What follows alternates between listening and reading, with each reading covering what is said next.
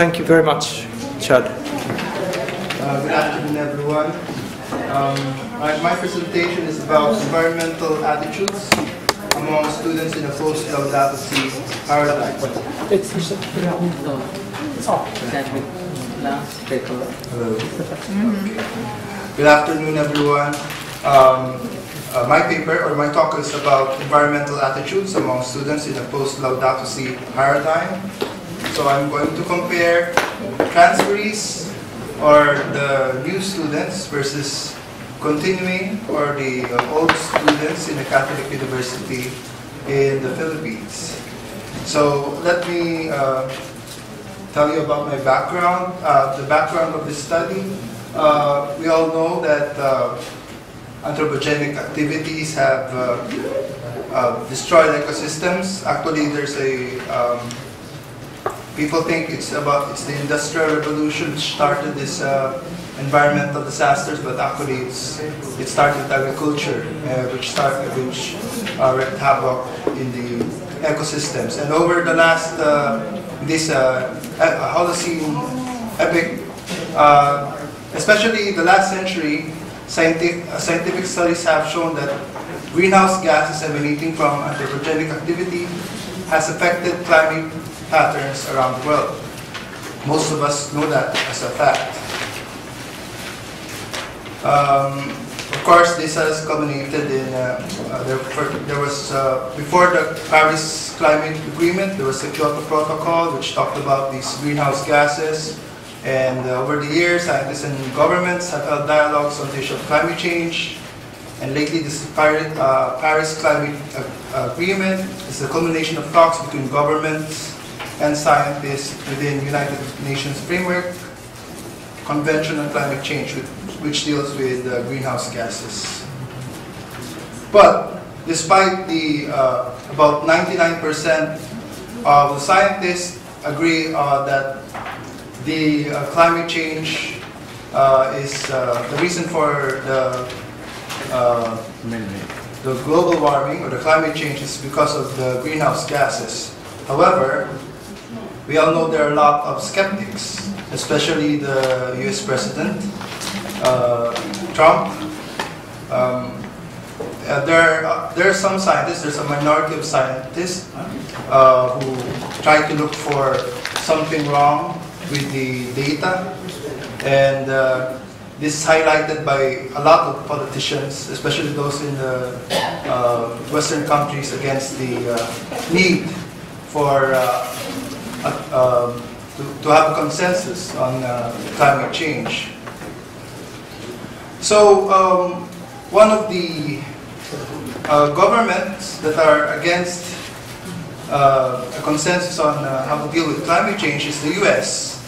And part of the reason is Trump won is on his belief that the climate change is not caused by human activities. And this is a view that is accepted by most US evangelicals. So there's a thinking in a lot of, or some of the Christian denominations that climate change is not a real thing.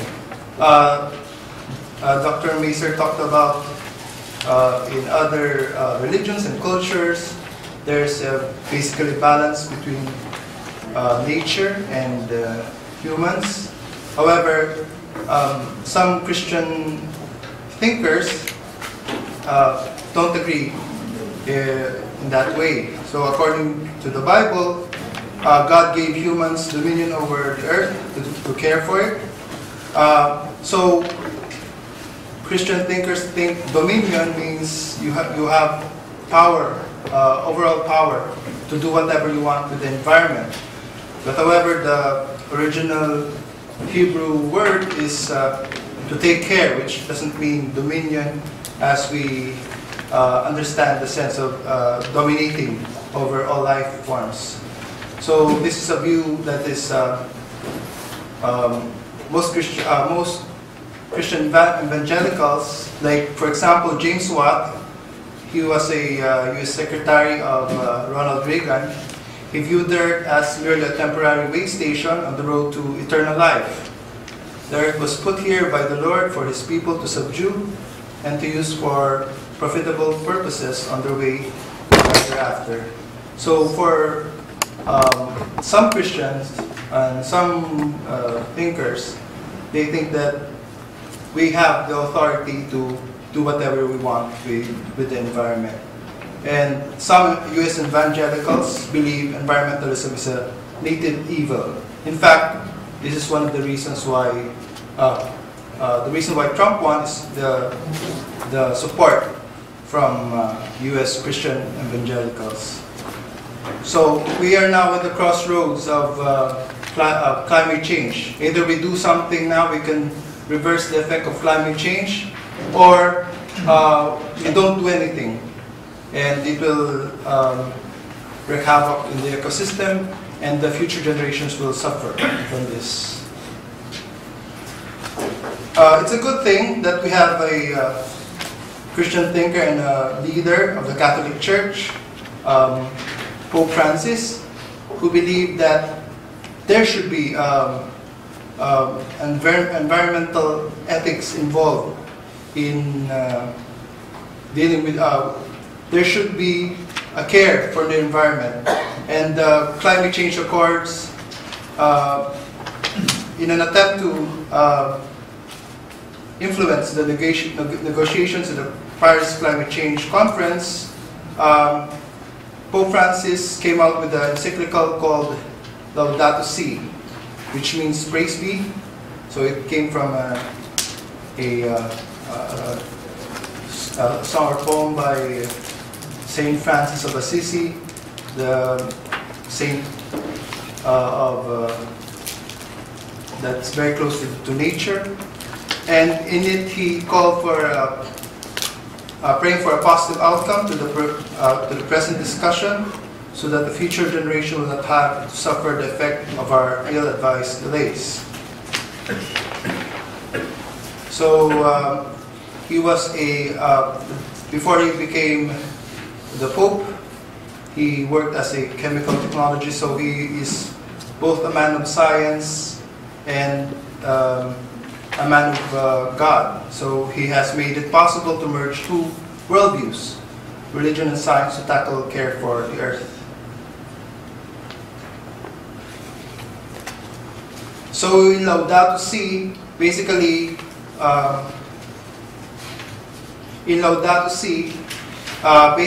Pope Francis agreed with the scientific data on climate change, and eco-justice is connected to social justice.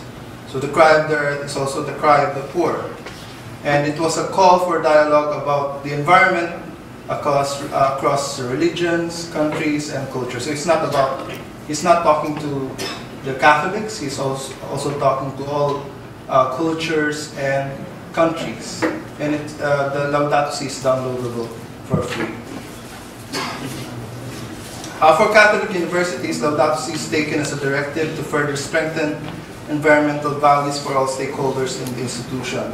So not just students, we also need to develop environmental values for the teachers, for they will be the one who will teach the students, and also they're the staff, they're the parents who are involved in molding the students. So ecocentrism is also a worldview that Pope Francis wants to instill in the university as a whole. So how do we encourage and cultivate pro-environmental attitudes among these diverse group of people? So my work in the university, I am the environmental advocacy point person. So I try to I present activities that will help enhance environmental attitudes and pro-environmental behavior among all the stakeholders in the university. So my problem is basically we have new students, we have the old students who have been there for a long time. So do we treat the student population as whole, or do we give them different activities? So that's basically my research question. So is there a significant difference between environmental attitudes between transferees, so those new or continuing, those old students in St. Paul University, Quezon City, Philippines. So that's my research question. So what I did was I took the whole population of grade 11 students. So this was around 197 students.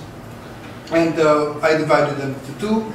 These are those who are transferees or new students who came in from other schools, and those who have studied before, so they're the continuing students. So I used the questionnaire by Dunlap, the new ecological paradigm scale. It was used to measure pre-environmental worldview. And I used for the statistical analysis, I used the ANOVA F-test, so to determine whether there's significant difference between the response of the two groups. Okay, if you read, the first question, we are approaching the limit of the number of people people the Earth can support. So you can see here in the variance, you can see the differences in opinion. So as you look at the chart, you can see the varied opinions among the students. So if the variance is low, that means they are basically in agreement, and if it's high, there are a lot of opinions. So the Likert scale, if you are familiar with the Likert scale, 1 to 5, so 1 highly agreed, and so on and so forth. Okay, so the first question, we are approaching the limit of number of people that it can support. So you can see the variance is basically it's not one of the highest variance. Basically, we have a low variance between the transferees compared to the continuing students. And for for the second question, humans have the right to modify the natural environment to suit the needs. A high variance between transferees and continuing students. Third one, when humans interfere with nature, it often produces disastrous results. Okay, that's the variance, as you can see. The next slide, you can see a low variance, meaning basically most students agree that human ingenuity will ensure that we do not make the Earth unlivable.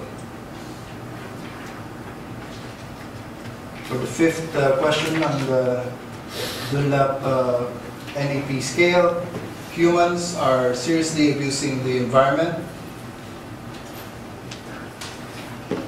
For the sixth one, the Earth has plenty of natural resources if we just learn how to develop them. We can see basically agreement in both transferees and continuing students. Seventh, plants and animals have much as right as humans to exist. Normal variance, basically.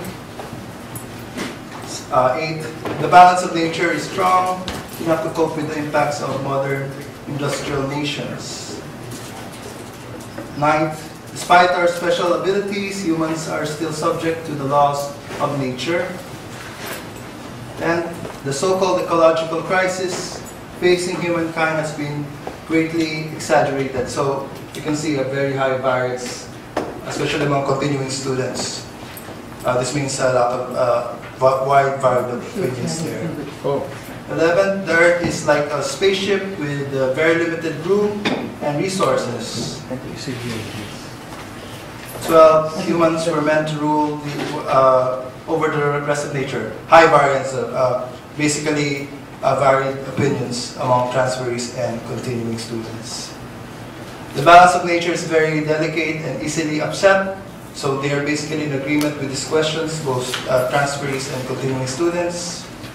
14, humans will eventually learn enough about how nature works to be able to control it. And the 15th question, if things continue on their present course, we will soon experience major ecological catastrophe.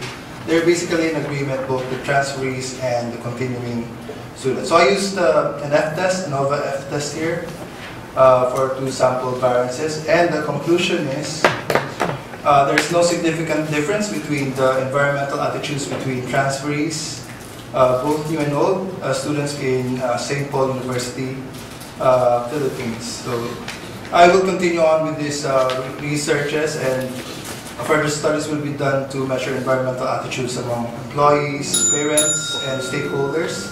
But the more important question is, how do I transform this pro-environmental attitude? How does this translate to pro-environmental behavior? So I will continue my researches along these lines in the university. Thank you for your attention. Thank you very much, Chad. Can I ask, are there any questions or comments?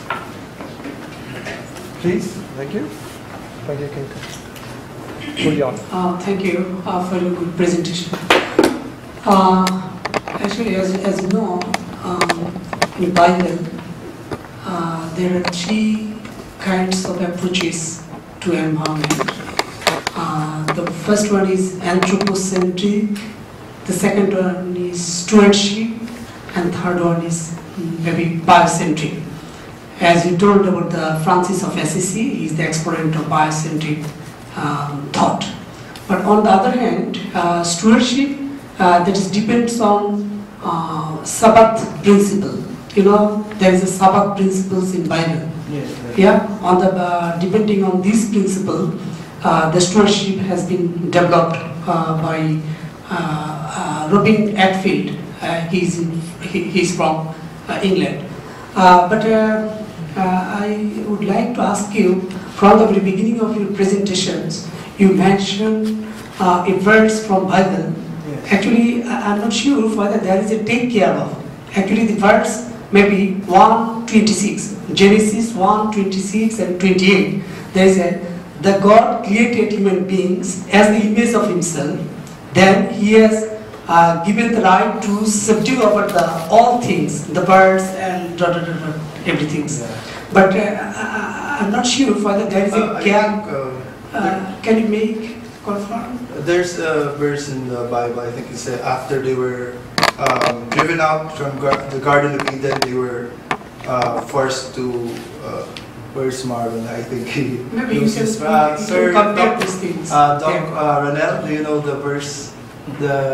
I think this was after the Adam and Eve were driven out, and now they have to take care of their own great crops and to feed their own. I think that's chapter 2 or something. Okay, my second question is that, do you think that the students' attitude towards the nature or environment is biocentric or stewardship-like? I think it's transforming because of this Laudato Si, and they were exposed to seminars about it, and a lot of activities like tree planting and coastal cleanup. We do as a university. We try to instill environmental attitudes. Young students want to do action work so that it will instill values, environmental values in them. So is it like ecocentric? I think it's developing. Ecocentrism is difficult if you do not have the lifestyle, so it has to be holistic. You have the parents involved, you have everyone involved. So I think basically they're moving to that ecocentrism from, they realize that, yeah, our lifestyle is so anthropocentric and we're going to move towards that. So I think it's moving towards stewardship, and hopefully a better balance is the ecocentrism. Yeah, thank you. Any other comments or questions? Chad, I'd like to ask you, in the tradition of popes, is this the most ecocentric pope that we've had? Yeah, I think like most U.S. evangelicals, they're more geared towards the spiritual matters. It's Pope Francis who realized, because of his, he took up the name Pope Francis from St. Francis of Assisi. So he made it an advocacy, and he realized that among many religions, I think Christianity is more anthropocentric than other religions like Buddhism, Shintoism, and other religions. Christianity is in fact blamed for Western greed because they think dominion, they misinterpret dominion to mean that you can take over all lands, even if there are people there. So I think Pope Francis is moving the church into an ecocentric point of view. Okay, thank you very much, Chadwick. Thank you. Thank you. Good evening, everybody. Now, my paper is on philosophy and practices of bioethics across and between cultures. I'm going to cut it very short, but because I'm going to show you a lot of pictures. Now, only very recently, the whole world, all countries are becoming aware of overuse of advances in science and technology, where I'm mentioning biotechnology, resulting in environmental degradation, destroying all living organisms. All countries are experiencing why and how their cultures and practices have ignored and set aside their ancient philosophies, current philosophies, and which valued nature and ecology, conservation and preservation of all living organisms for ecological balance. It is only if we have ecological balance and if we allow all the living organisms to live and die on their own, there will be what you call no environmental degradation. There will not be environmental degradation and the earth will be safe for all countries, for all people to live. But we are not doing that. We have not done that so far. This realization has now shown people about nutrient cycle, about energy cycle, about biogeochemical cycle, between all organisms, between all forms of life. It should be. And I'm very happy that Daryl mentioned about the sunshine. Without the sunshine, without water, without the proper climate, it's not going to be possible for all living organisms to live. Effectively, all organisms except human beings are dependent on natural resources. We are not the ones who are dependent on natural resources. Animals, birds, insects, bugs, even good bacteria, bad bacteria, they are all dependent on the natural resources. Like other animals, man's chief source of food, which is potentially renewable, through growth of plants. So I'm also protecting, safeguarding that we should not destroy wild plants or plants from which we get food. There should be some limitation, that's what I'm arguing.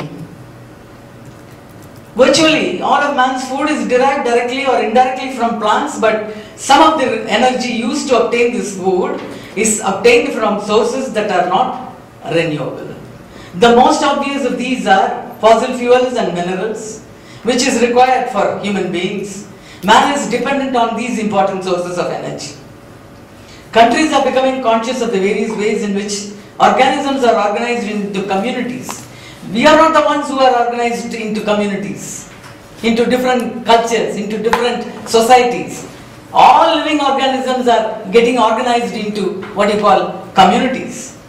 And how they exploit the available resources and how they respond to the environment. The restraints imposed by other members of the community, plants, microorganisms, animal communities, and by the environment, normally prevent any one of the species from becoming excessively common. Communities develop by passing through a series of successional stages, and the resulting climax depends on the characteristics of the environment, especially on the climate. If a plant or an animal community is disrupted by human intervention, if we are going to destroy, succession begins afresh, and the new climax eventually established will definitely be different from the original. The relationship between species and non-living part of the environment has to be included in giving importance to acquisition of energy as well as transfer within the communities and the ways in which nutrients are obtained and utilized. And here I have mentioned the ability of the species to fit into the ecosystem. Some of these species will fit into Japan. Some of these species will fit into India. Some of the species will fit into America. There is a choice. There is not selection, but they are compelled to choose. By species I mean animals, butterflies, birds, plants, wild plants, natural plants, and plants which become food for us, or salad for us. That's what I am mentioning. The inherited characteristics of genetic makeup of species that enable the plants and animals to survive show adaptations to the environment. Adaptations are distinct from adjustment to the environment made during an individual being's lifetime. Say, supposing there is going to be proper climate, cabbages will flourish. But if it is going to change, cabbages will become smaller, smaller, butterflies will become smaller, smaller. They will not be of the normal size, which we have seen. That's what I am mentioning. Caterpillars will turn into undersized butterflies. But if they provide their offspring nutrient properly, adequate nutrients, then they will again become of normal size. That is what I am mentioning. And I am showing pictures also.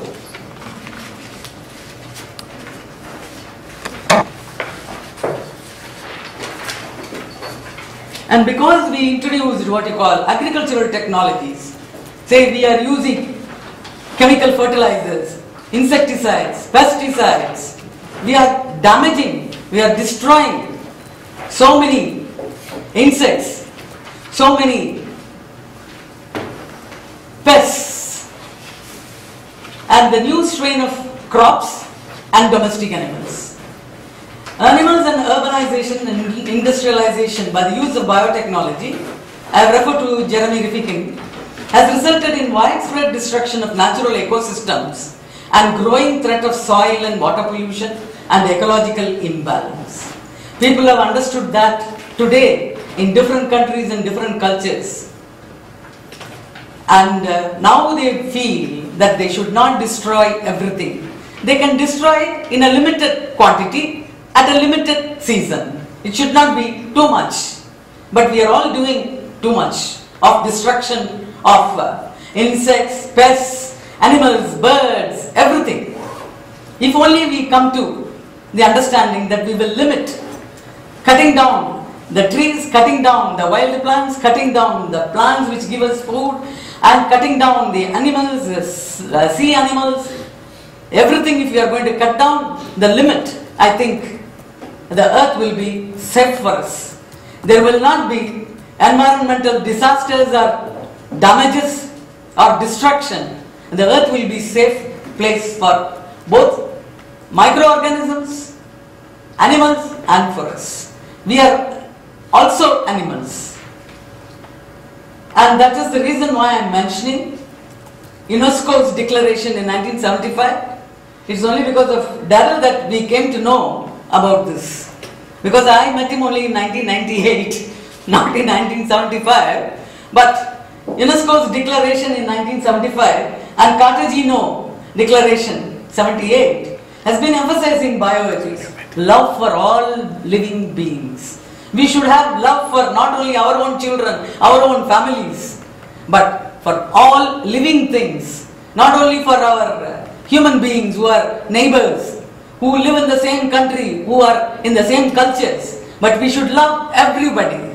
We should love all living organisms. That is what he suggested. When I thought, what he is saying this, love for all living beings, love for all life, what does he mean? I used to wonder and I used to laugh.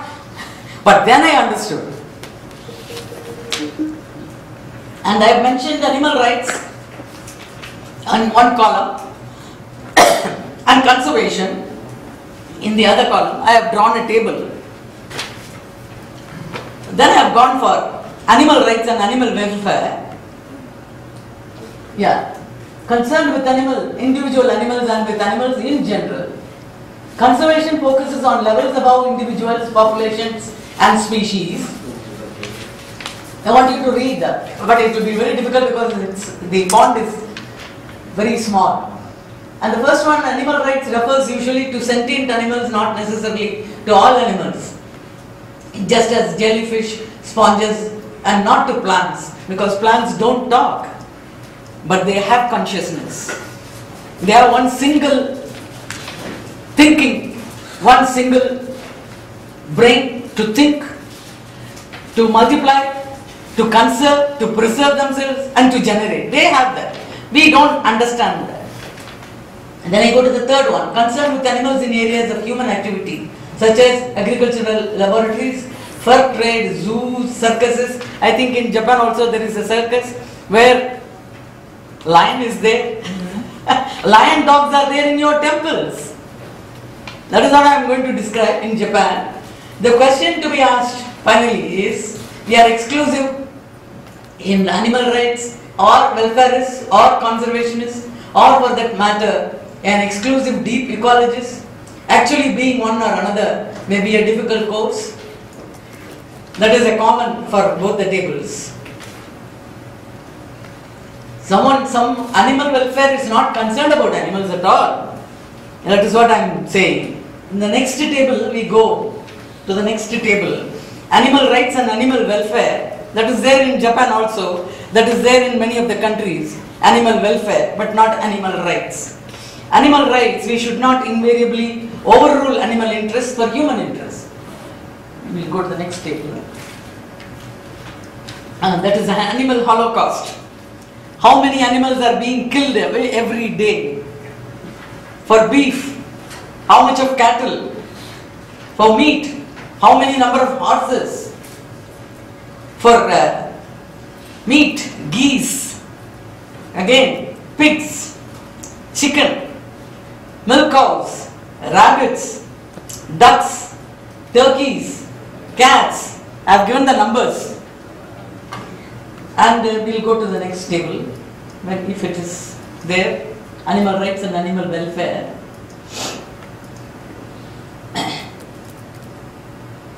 Yeah, before that I think. Yeah, animal welfare. We can overrule animal interests for human interests. That is animal welfare. But real animal rights means you should not overrule the welfare of animals. But in most of the countries we overrule. Second one will be, we should not cause animals unnecessary pain or death. That is there. We should not inflict pain or death on animals, but we just overlook that. Third one, we should abolish animal use. We should make stronger animal usage by prohibition laws. That's all. That is, you should not hurt, you should not give pain, or you should not give death to too many animals. That is all. We can reduce it. That is what we believe in. We should not use animals to benefit ourselves, as it is morally wrong. But animal welfare, they think that we should use animals to benefit ourselves because that is our right. Animal welfare organizations are there like PETA and HSUS. Animal welfare organizations are there as ASPCA and RPCA. We should always treat animals humanly. That is animal rights. But we are not talking about animal welfare. We will treat animals humanely when it is convenient for us or when we like some animals. And I know in some of the countries, crocodiles in USA, crocodiles, lizards, very violent and very bad animals are also brought up as pets in USA now. In Japan, cats and dogs, only cats in Japan. They are being treated as pets. In India also, you treat some animals as pets, but if you want to eat them, you kill them and you eat them. Rabbits. That is happening in India also. I am not saying that Indians are really very good, that they are all, people who are following bioethics or who are following the ancient religious philosophy. The religious philosophy is there. People read, but nobody bothers to follow. That is my intention by presenting this paper. So I am not just criticizing one country. I am not criticizing any country. I am just giving you what is happening in different countries, different cultures. But then I went away to animal ethics, animal rights and animal welfare, where the next 15 pages will be on philosophy. Philosophy in our religions, ancient religions, in Buddhism, now in Shintoism, Shintoism also, 7 horses are being taken in a chariot where the god sun comes in, where the sun rises, where the Japanese people also worship the sun god with 7 horses who are driving the chariot. The same is there in India also. I have brought the pictures also. And Christian theologians and Hinduism, all these I have brought in. But let me begin with what Christianity has said. Christian theologians also rediscovered the links between our dietary and spiritual choices. And searching Christianity and vegetarianism on the internet, it is easy to see just how important the idea of peace between all creatures. So it is not peace in the family, it is not peace between our neighbors or our country or our cultural people. There must be peace between all organisms. Saint Francis of ASI not only spoke eloquently about compassion for animals, but also taught that kindness to animals is good spiritually and promotes peace among humans. Then I go to Quran, Islam, where Quran was interpreted by Al-Biruni, when I mentioned that they showed kindness to beetles, butterflies, animals, pigs, porks, rats, mice, reptiles, snails. Nothing is being eaten by the Islamic people. Rabbits are also forbidden by Shia Islam. Sunni Muslims eat whale's meat, but prohibit alcohol, blood drinks, coffee, tea, sheep, pig, pork, rats, snakes, crocodiles. Fish is not taken as a food by Egypt, Ethiopia, Eritrea, Somalia, Kenya and northern Tanzania. As well as East African people. Southwestern United States also there is a taboo against fish and other water related animals including waterfowls. The same is there in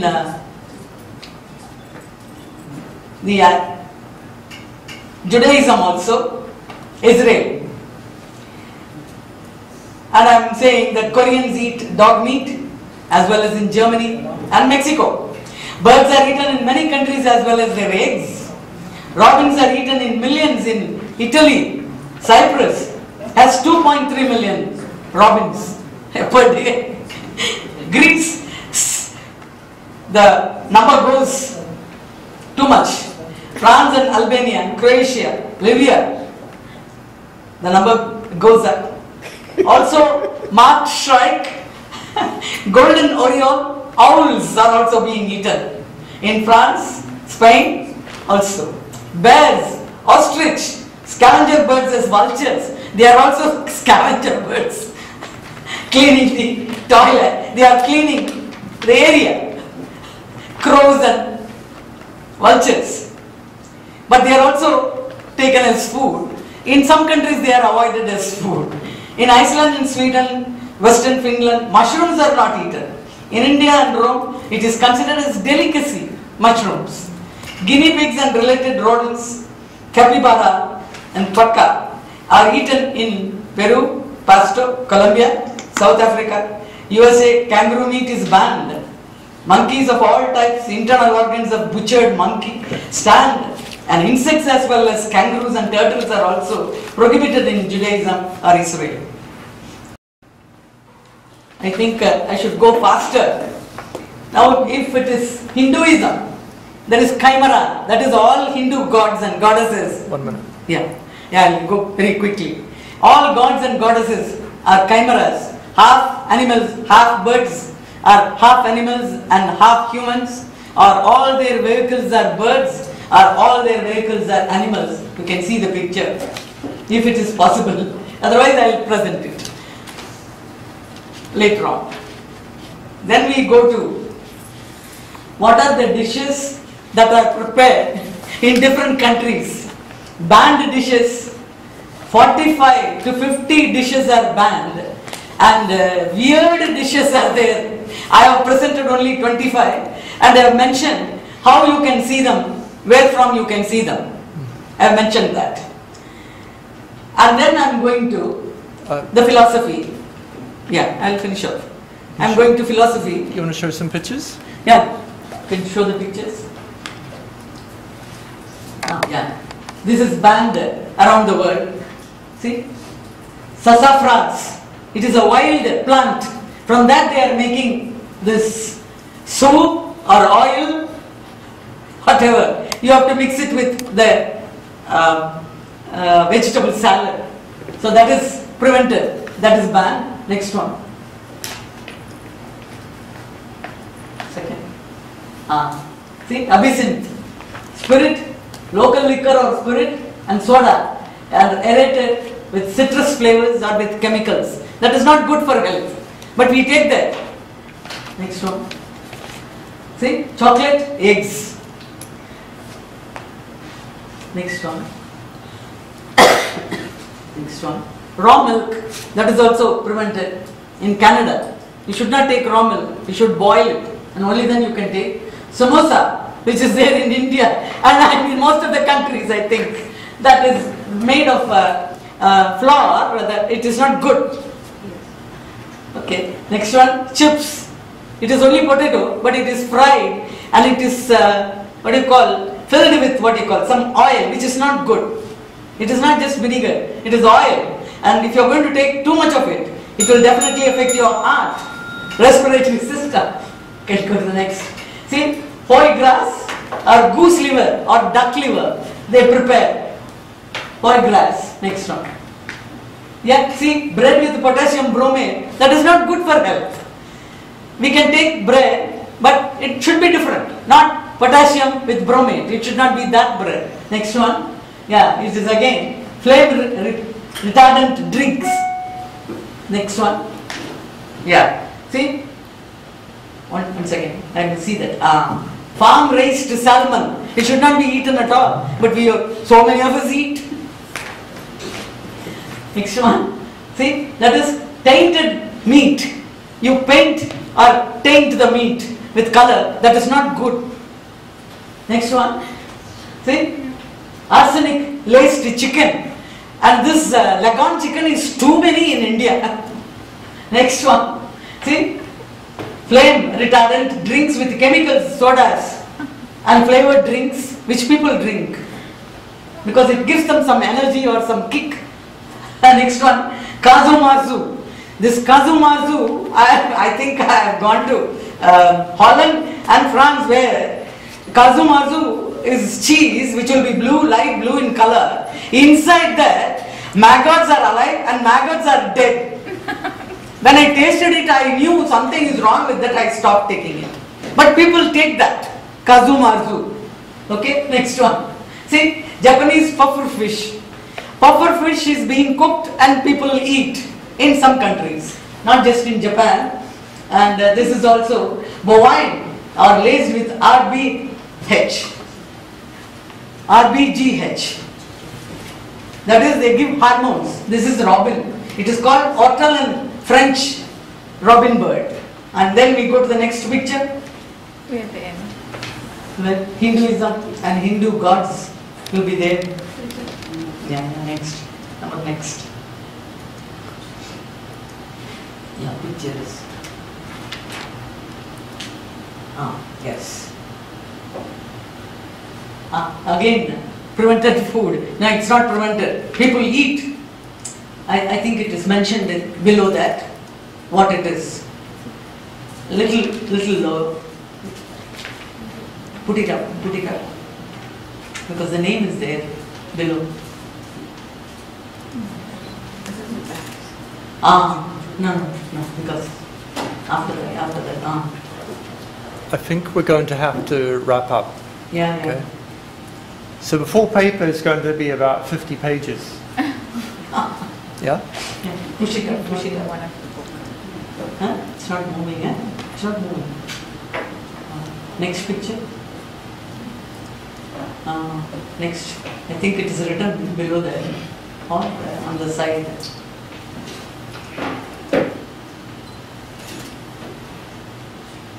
Just push it off and come to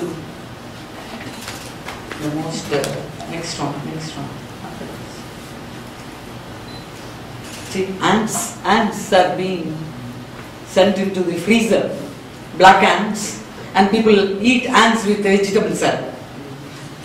In India also, I have seen people, when I ask them, oh my God, it is not for rich people, it is for poor people that we are giving this. I was wondering. It happens in Chennai, I have seen that.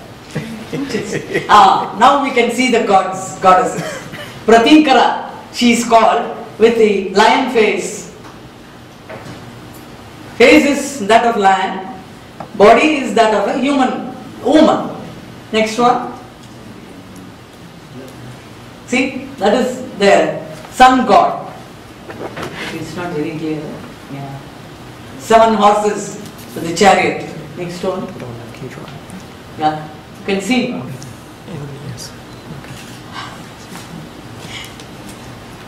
The first one is, it is called Sarabeshwara. Sarabeshwara means the face is that of a bird, the body is that of ox. The next one, it is a cow. That within the cow there are 3 gods and many more gods inside the cow. This particular cow called Nandini, she gives milk to everyone, not here,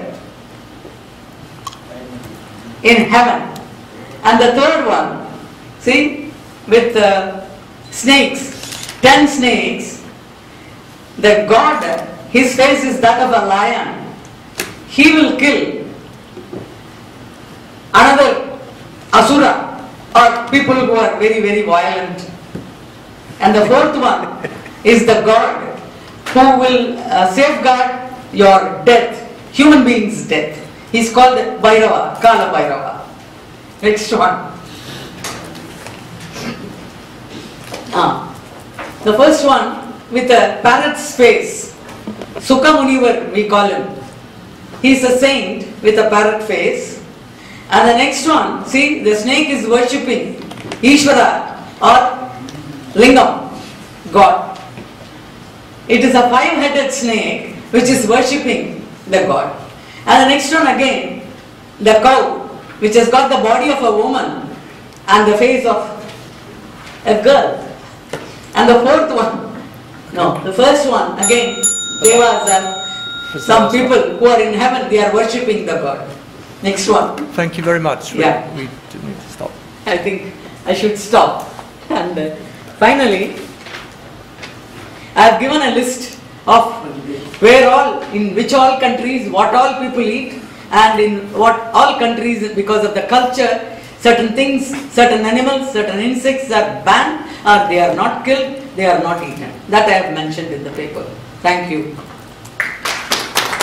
Thank you very much, Sharuna. Thank you.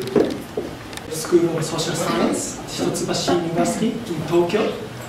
And I'm also a research fellow, senior research fellow at the AUSN, or American University of Sovereign Nations, under the supervision of Dr. Naro Mesa.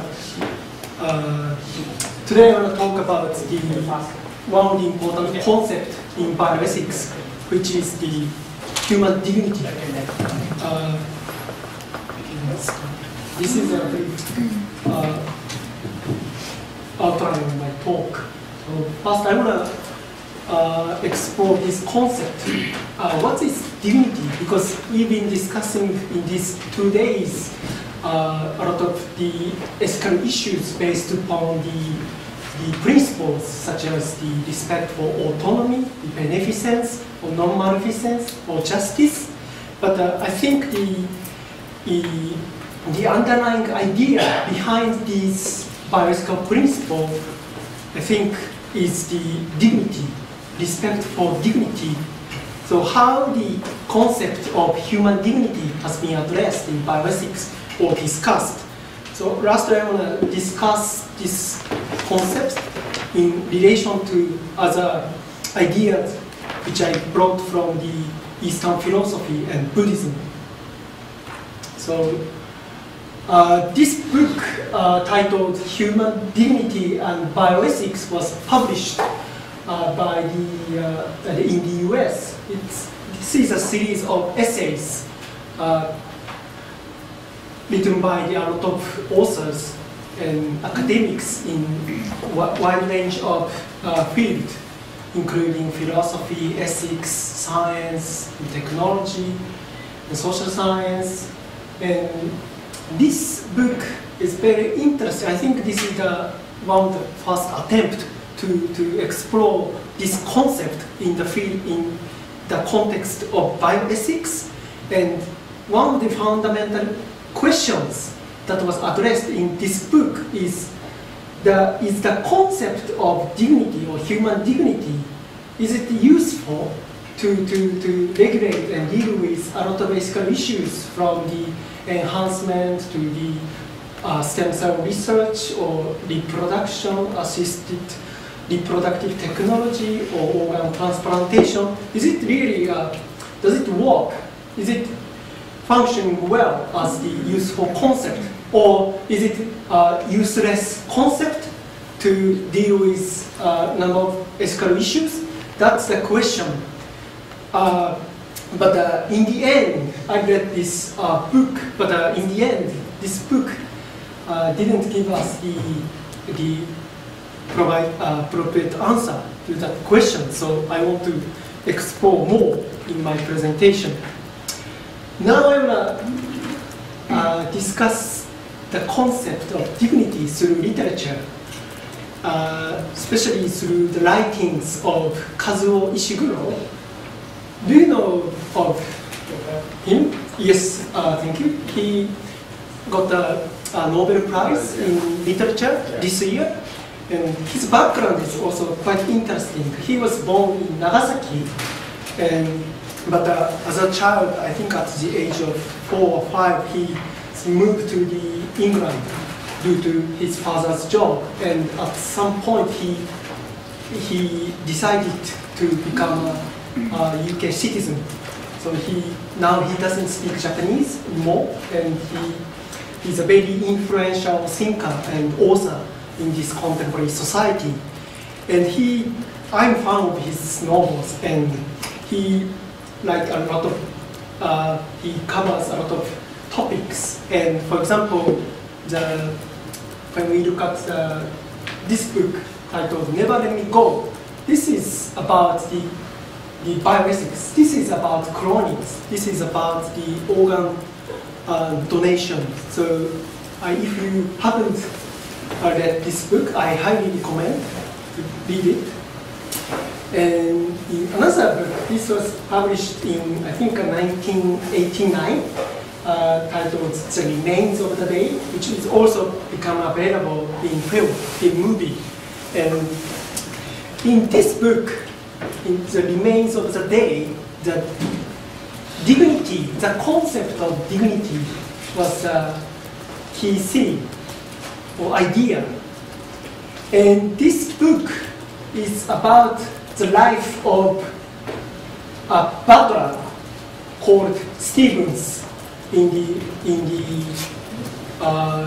old wartime in the UK. And throughout the life of Stevens, he tries to maintain and preserve the dignity. He showed it through his professional work as a butler.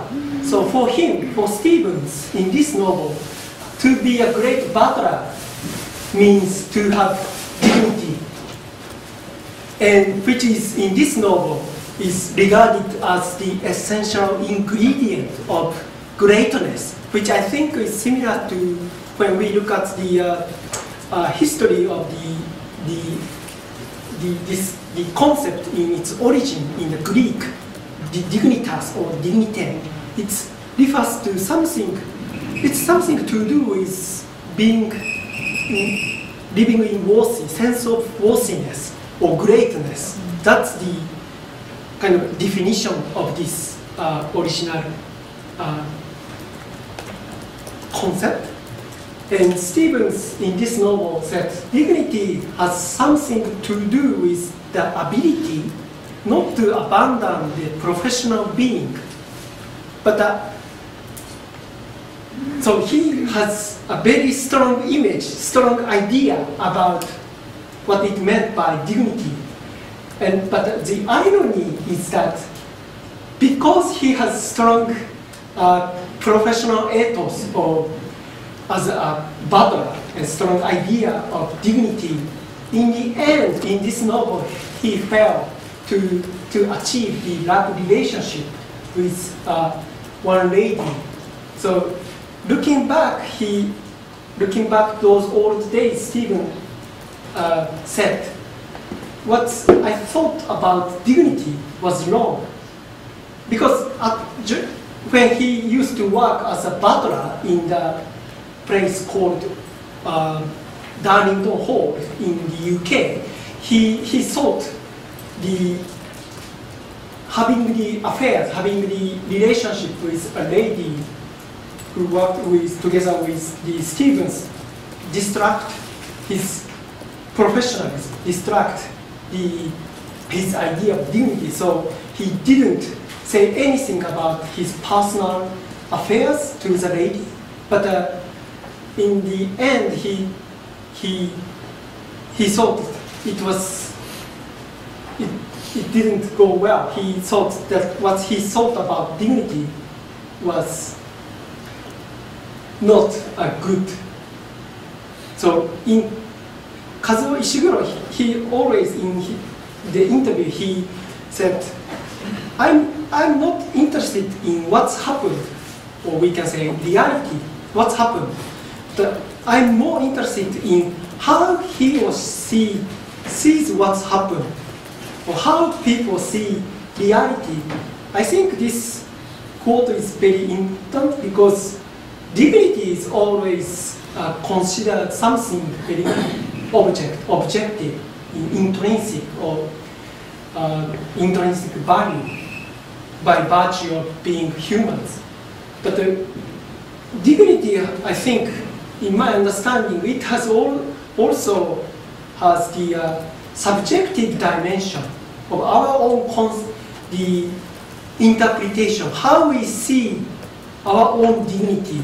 So also this quote by Kazuo Ishiguro, I found the similarity to the Buddhist teaching. For example, we've been discussing what is suffering here, but suffering, according to the one teachings in Buddhism, sufferings arise from the gap between this reality, how things are, and our approach to life.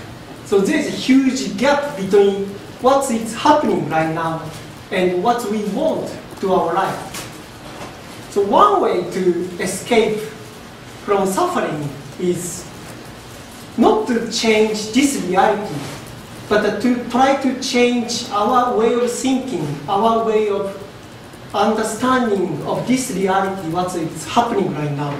So our subjective dimension is also important, I think, when we think about human dignity. So when we look at the human dignity in the context of bioethics, it has been referred to in many international guidelines or documents. For example, in the Article 3 of the Universal Declaration of Bioethics and Human Rights, which was made in 2005, human dignity to be fully respected. And also in the Article 12, it said the importance of cultural diversity and pluralism should be given due regard, not to be invoked to infringe upon human dignity. So what I find important in this article is that cultural diversity should be respected as long as it doesn't violate the human dignity. So when we look at this article, we can say that human dignity is more important than the respecting the cultural diversity. Without respecting the human dignity, we cannot respect the cultural diversity. So now, as you know, the concept of dignity is used in the legal document as the foundation of human rights. So we never understand human rights without human dignity. In the same way, we never understand human dignity without human rights. So although the relationship between the two, relationship between human rights and human dignity is debatable, but I think these two concepts are quite important. So in science and research, as I already told you, it's often considered as something to do with inherent dignity, intrinsic value. We have been created in Christianity in the image of God. Here the dignity, the notion of dignity arises. But I think it also has the subjective dimension, which is our way of understanding our individual's perception of dignity. So unfortunately, when we look at the history of many of the Western philosophers, human dignity is understood merely in terms of our rationality to make a plan for the future and to implement it. But to me, it's if we understand dignity only this way, it's very narrow way of viewing. It's misleading, it's misunderstanding. To me, the dignity or human dignity is more than that. It's broader concept. And it's more about it's about relationship, for example, or it's about interdependency. The same thing can be said for ethics. Ethics, nowadays we say the bioethics, medical ethics, media ethics, environmental ethics. So ethics is very seen in a very narrow sense. But to me, ethics should be considered mainly in broader context. Ethics is something to do with how we live, how we coexist together with nature, for example. It's about relationship with humans and nature, humans and humans. So it's more broad to me. So there's some ideas to reflect upon the concept of dignity. In Occidental philosophy, normally, something called A or B, C or whatever has its own substance. But this idea is not present. This idea is invalid in many of the Eastern thought, Eastern philosophy or traditional thought. The substance of beings and things doesn't come or arise in, for example, in Buddhism, generally. And A and B, or I and you, are co-arising, co-existent, and cannot be separated. So we are always, in the Buddhist term, what we call the interdependence co-arising. We are being in this interdependent co-arising. So the same thing can be said for time and space. Yesterday we had a very philosophical discussion on time. Normally we say we don't have time. I don't have enough time. My flight back to Tokyo is coming soon, so I have to finish my presentation soon. But that's the objective time. That's when we say time, normally it's understood as objective quality. But time also has subjective dimension. Time is, we live in time, and time is in us. That's the subjective dimension of time. So time and space are one and the same thing. We cannot separate the two. So to me, most of the philosophy, Eastern, traditional Eastern thought, we can call it the non-dualistic. And so subject and object are one and the same things. So what is, for example, what is enlightenment? That's practice. What is practice? That's enlightenment. So what is life? That is death. What is death? That is life. Because without life, there is no such thing. Without life, there is no such thing as death. Without death, there is no such thing as life. So always in a relationship, always, we cannot separate the two. So if you find difficulty in understanding what I said, I recommend this book titled A Tale for the Time Being, written by the Ruth Ozek. She's a Japanese American living in Vancouver, Canada, and based upon the Eastern thought, namely Buddhism. She read a very interesting book about what it means to live in time. Well, what is it to live in time and time in us? So she said, in this novel starts with this narration. Hi, my name is Now, and I'm a time being. Do you know what a time being is? Well, if you give me a moment, I will tell you. A time being is someone who lives in time, and that means you and me and every one of us who is or was or ever will be. So, as I said, the notion of I, the first pronoun, I, is I only if the others exist. I am I because you are you. That's the connection or relationship that we used to have in many Eastern countries. And so this living in time, this idea, I think is useful for when we also think about the dignity. So in conclusion, dignity can be regarded as a central concept in ethics, bioethics, science, and policy, but it can be interpreted as both the subjective and objective phenomena. So the way of understanding human dignity affects the way we see the bioethical issues. So here I put some questions for the discussion. First, do you think that human dignity is a useful concept to govern the conduct of research in science and medicine? Or is it a useless concept to work as merely a slogan that camouflages unconvincing argument or biases?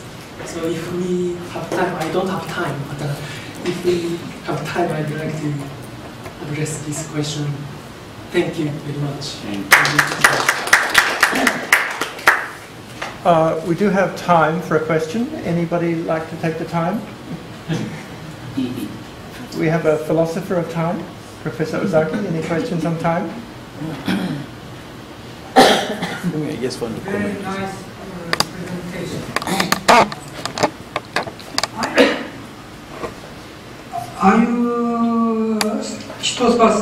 Are you a student at Hitotsubashi University? Yes.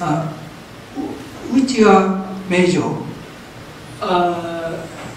Well, I'm currently in the doctoral program, the PhD candidate, but for my master I was in the program of social science, sociology, majoring in sociology, but I also took some courses in philosophy, and particularly the Eastern, the Buddhism, and so I'm always curious about the comparison between the Western and Eastern thought. So. Yeah, especially what is philosophy of process is mainly concentrated on time dimension. So this is very significant for your consideration.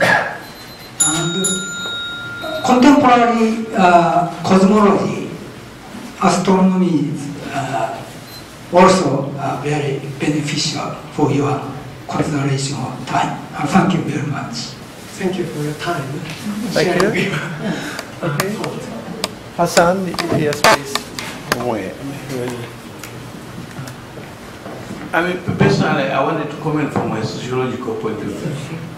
I mean, the concept of, in sociology, you are a sociologist yourself, there is what you call a positivistic approach to concepts, whereby there's something that Durkheim used to call a social fact.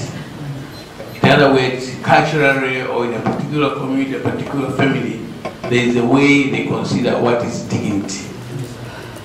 That's why you find in some religions, when you're a Muslim, you can't marry a Christian, or there are certain things you can't do because the family, the community, the culture consider that against the social fact. At the same time, you have what we call phenomenology. In other words, you interpret the thing the way you know it. A church, from a social fact, is supposed to be a place for worship. But there are people who go to church on Sundays, not because they want to worship, but they want to meet somebody there. And if you want to know why she or he goes to church, you must ask her.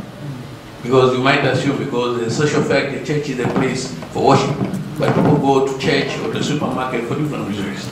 So the concept of dignity also is a class issue. There are certain places where if you belong to a particular class, social class case, you can't marry somebody who is below you because it's against or below your dignity. So it's not something which is neutral. It depends whether you take it from a class perspective, from a positivistic perspective, from a phenomenological. So you as a sociologist, I mean, you need to take those issues into account. You know, something which is there, I mean, you interpret the way you want, depending from what perspective. Their family dignity, their religious dignity, or a packet of things, depends from which point of view you take it. I think, yeah, thanks for the time again. Depending on the perspective you have, the interpretation may change, I think. Yeah, thank you. I'm running out of time. Thank you. We still have time. Thank you very much. You still have time. It's up to God if you have time or not. Thank you. Plan to come to the Kumamoto Bioethics Roundtable from Nepal in the previous time, well, several times ago, but they had a major earthquake. So it's great that you were able to come. Thank you, Amrit. Namaste, everyone. This is Amrit from Nepal, and this will be a different subject in this platform. I have been involving in hotel industry since last 10 years, and I'm gonna present small short presentations on the role of ethics in hospitality and tourism industry. Why the tourism and hospitality industry is important for the country, and what kind of ethical problems are facing their daily operations. As we all know that tourism is currently one of the top industries driving the global economy, with all countries having an increased opportunity to play a part either as the source of market or the tourism destinations. Despite that, there is a growing concern of ethics in both the hospitality and tourism industry, as these professionals are faced with lots of ethical dilemmas in their daily operations. By nature, tourism industry products to a large extent depend on cultural and environmental resources. The industry involves activities that are continuously interacting with nature. Tourists' interest to visit different places leads to increased clearance of various natural areas for the purpose of developing hotels and resorts. Organic and solid wastes produced by the hospitality industry may contribute to environmental pollutions. In addition to the interactions with natural systems, tourism activities involve both direct and indirect contact between local community and tourists.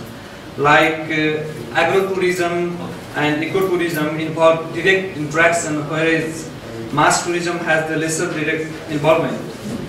In both situations, however, contacts between host community and the tourists cause various problems such as importation of new culture and lifestyle, over-commercializations of culture, commodities, and conflict of values. Most of these problems are ideally ethical in nature, as they lead to pollutions, economic imperialism, environmental degradation, depletion of nature resources, as well as sexual abuse.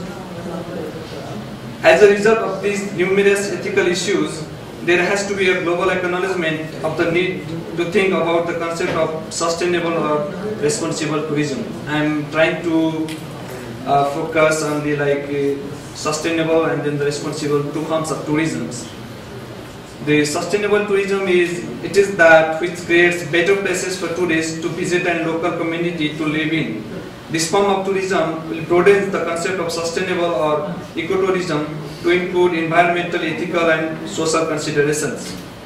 Similarly, the responsible tourism is the form of tourism which is related with all type of tourism that refers to the destination, cultural and natural environment and the interest of all involved parties. It will reduce harmful environment, social as well as economic impacts, and will create more economical benefits for the host community and improving the overall interest of the destinations. Ethical principle includes integrity, fairness, honesty, respect, attitude, leadership, accountability, loyalty, and trustworthiness. Promoting these values in hospitality and tourism industry may cost some money in short term, but they are likely to contribute to the long-term success of the organization as well as the better future of the nations. While talking about the attitude, I have faced an incident in my hotel just a few days back, few days back. There was an incident. We had a guest from the United States, and he had placed an order for one fish, but when our colleagues served him, then that was the chicken, but he cannot have chicken. And this is the a big problem in the hotel industry, like the 5-star hotels. If you have this problem and if you make a complaint to the management, then the person who prepared the food and the persons who serve that food, these persons will be terminated right away from the job. And what happened, he didn't complain. We apologized to the guest. He didn't complain. We served him like whatever he wants. And later, when he mentioned a comment, the staff was superb. He didn't mention about the food. He just said the staff was superb. So, nothing happened, and the staff was instead rewarded because he mentioned the staff was superb. The attitude and then the attitude that shows by the staffs that leads him to get the rewards instead of he gets terminated from his job. So, hospitality professionals is faced with an ethical dilemma of whether to give priority to profits or the customers. Ethics have a positive relationship with profits and overall success of an organization, which will definitely help a country to move ahead in best economic conditions. Creating a strong ethical environment in those sectors can result in increasing a flow of the tourists from different parts of the world, which leads a country to a successful destination and one of the greatest in the world. Now I am in conclusion. Ethics is essential in every aspect of life. Ethics will reflect the nature of the person as well as the organization. In the hospitality and tourism sector, ethics will play a vital role to lead the organization towards the successful way. Hospitality and tourism industries are the base source of economy of the nation. It will drive the nation to the development, prosperity and peace. To build up and improve these industries, attitude and the behavior of the person who does involved in this sector is very crucial. For example, if a manager of the company leads the team with a good attitude, equality and respect to the fellow staffs, then the outcome of the staffs will be productive, which may keep the reputation of the industry will be high forever. Since the tourism sector is one of the pillars as well as the motivator of the nation in terms of the sources of economy, the ethical attitude and the behavior of the persons attached with the sector will play an extreme role to guide it to greater success. Thank you. Thank you very much. Any questions or comments? I would love to have more of the comments than the questions, because this is my first time ever international presentations, and I hope you like it. And because of the sort of the time, I need to run away to Fukuoka. So that's what I informed to Professor Masses to make my presentation a bit earlier. Okay, do you have questions or comments? Is there ethical tourism? Okay, well, Hassan, well, Amrit, what is ethical tourism as opposed to unethical tourism? Can you give us an example from Nepal of unethical tourism? So it's like two types of tourism. Like tourist does not mean like they all are good and they all have the one motto to visit the places. Some of the tourists, some of the guests who go to visit the places, they might have the a different kind of thinkings. So the ethics that both is necessary for the tourist, the guest, and the staffs, for both of them. Hassan, you had the same question. Yeah, but I mean the question here yeah. is, can you clarify to me? I mean, when the hotel or the hospitality industry has its own ethics, its own principles, values. Yes, sir. It does have. No, I'm not finished. It's got its own values, and here you find the American guest. Perhaps he behaved the way you did because of the way you approached him, apologized before it went, and you took that as something positive. So I mean, how do we explain that? Exactly. He was impressed, that is how we approached to him. Once he got the wrong order, he was impressed the way we behaved, the way the staff behaved to him. And then he didn't mention that's what. Otherwise it could have been a big problems. And even what kind of system the 5-star hotel has is, if the guest complains, guest is always right. We have these principles.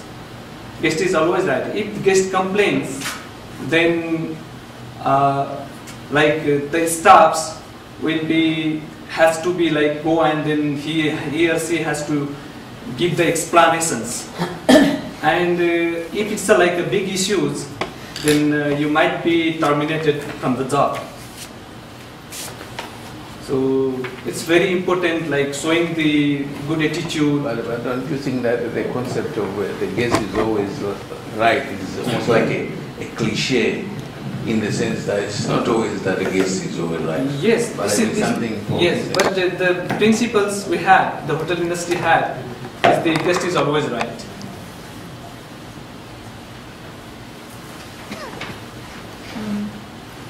Okay, Maya? I think I just wanted to ask, I see if you just wrote here in your abstract, the impact that the hotel has on the environment and the community in which the hotel is located. What kind of ethics does the hotel maintain? Because some people might see it as a big building, a big cement block in the middle of a community. So how does the hotel industry, hospitality industry, reconcile its impact on the environment, and how does it incorporate community into its activities? It's not like the hotel industries, they can produce the things, and they do have the lots of wastage, and which makes a negative impact to the communities. The wastages cause the pollutions and lots of things. Then the hotel has the consideration. Hotel should have to have the considerations how to make less a wastage, and how to deposit it in the related areas. Mm-hmm. So that is how the hotel industries are doing in Nepal. Yeah, I mean, don't you think sometimes the hotel or the hospitality industry can bring ethical values which are contradictory to the values of the surrounding community? Prostitution, or allow people to do what they want. For instance, you live in a Muslim background where women are not allowed to wear shorts, whatever there. But because of money, they pay, they do what they want. It happens in many countries. and it hurts the values and the feelings of the local community. But the government allows that because it brings money. This should like the hotel I am working, like they are taking care of one of the orphans' house. Like every day, like they're taking the meal to them, and that is how they coordinate with the community. The hotel, like the management, they coordinate with the communities, and even the like they look after some of the like orphans' house, and that is how they do. Okay. Last question, I think, Malon. Okay.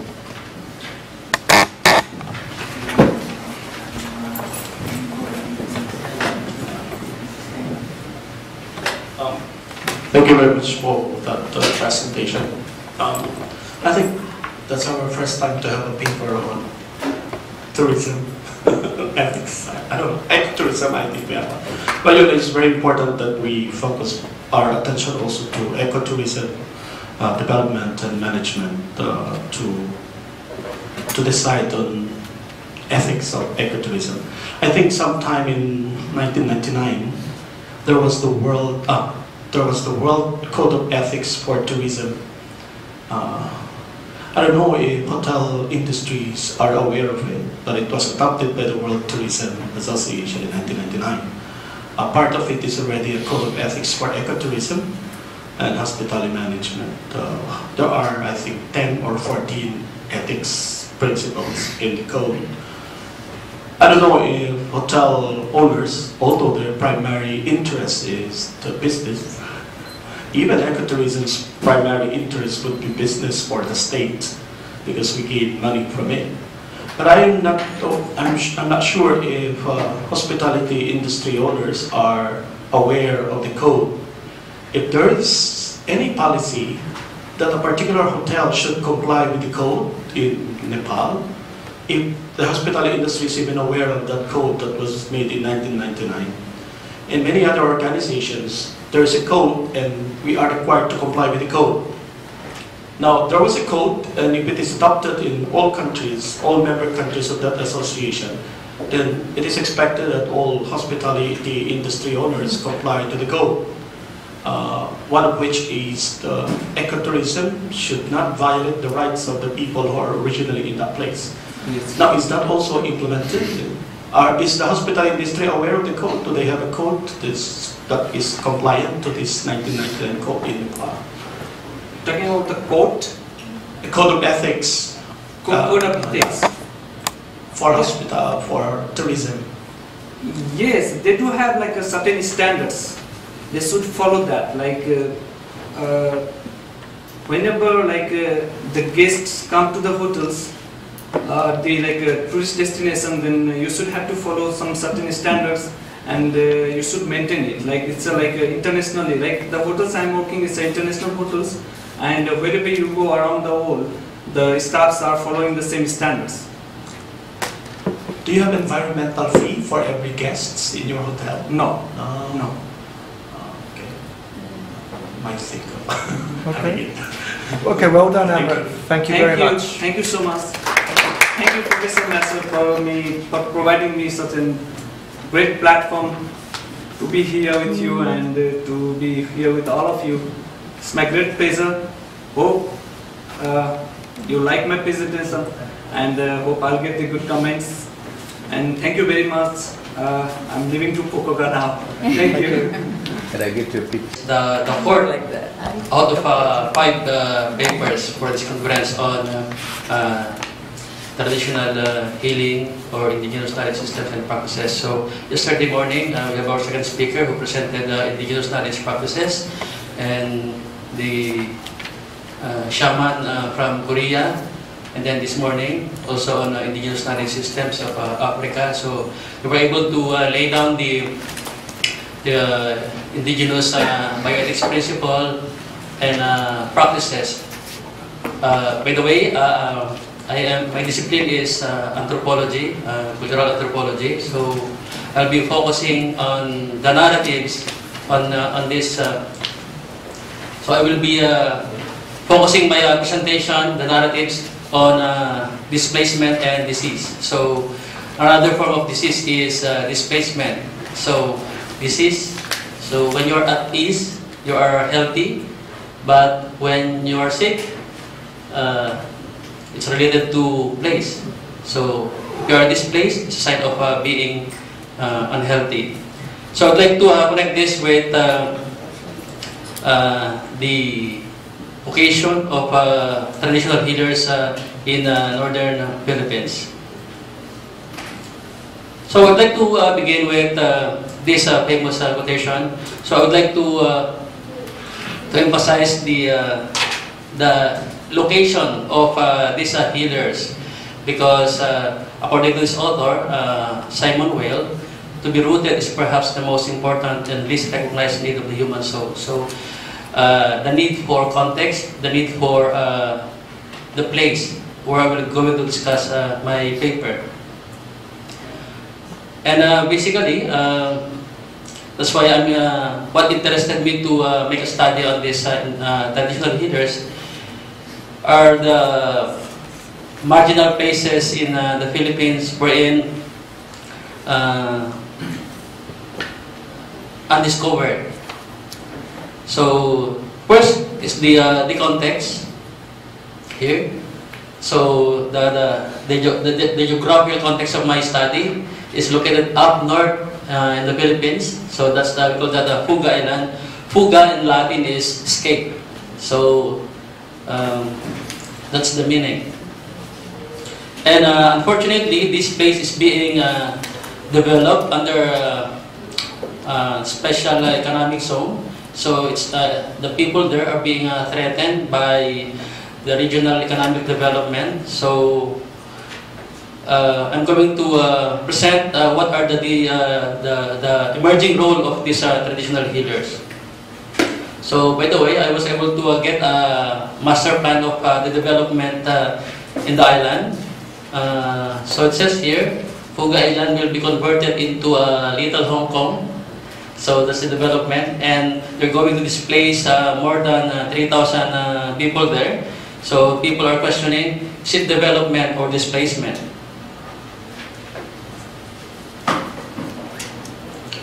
So my framework for this study is very simple. It's about what's the landscape, storyscape, and mindscape. So I started to look at the landscape, the importance of place, how these traditional healers look at their place.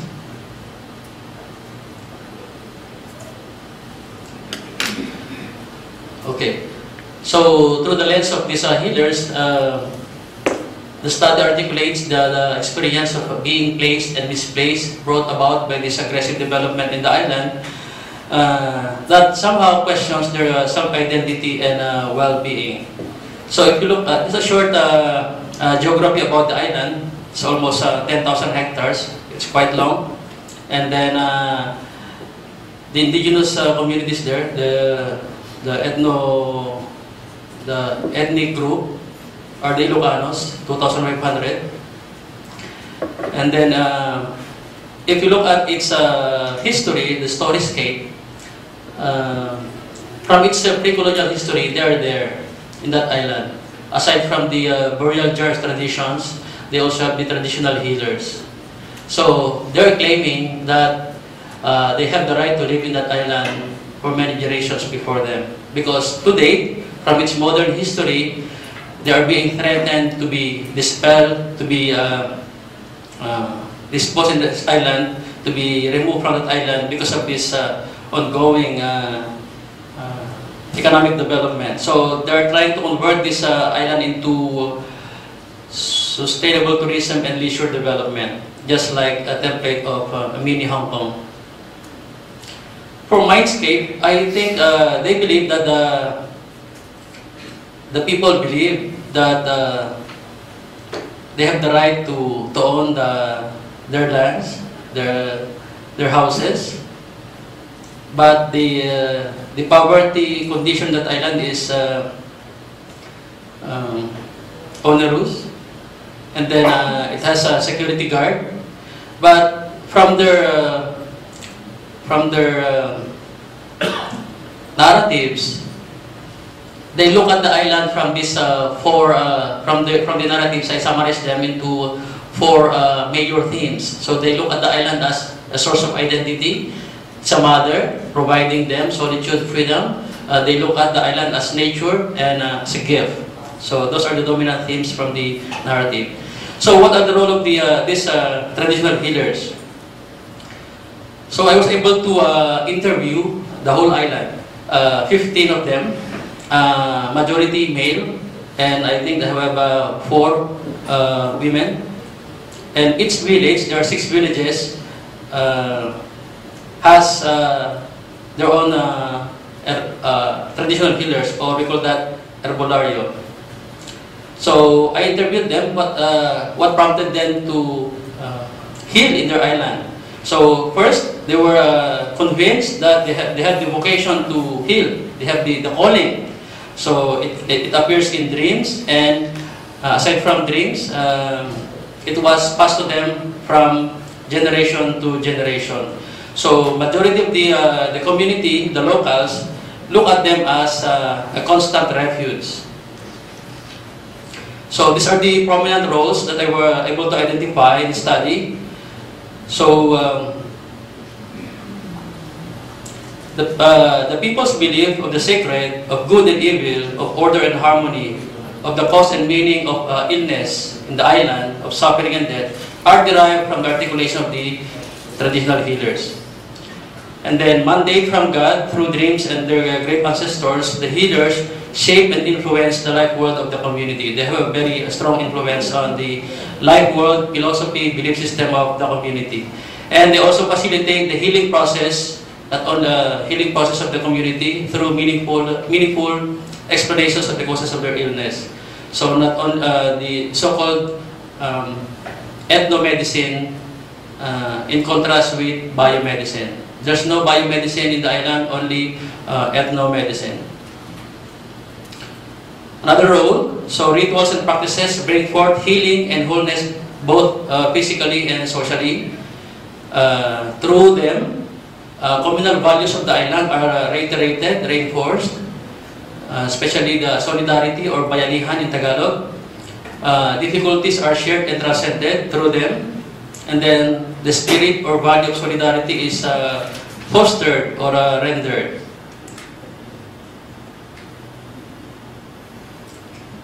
So the healing traditions in this island, if you look at them, they believe that the island is inhabited by ancient spirits, both good and bad. So the island is a source of healing, and at the same time, source of illness also, because it's being inhabited by both bad and good spirits.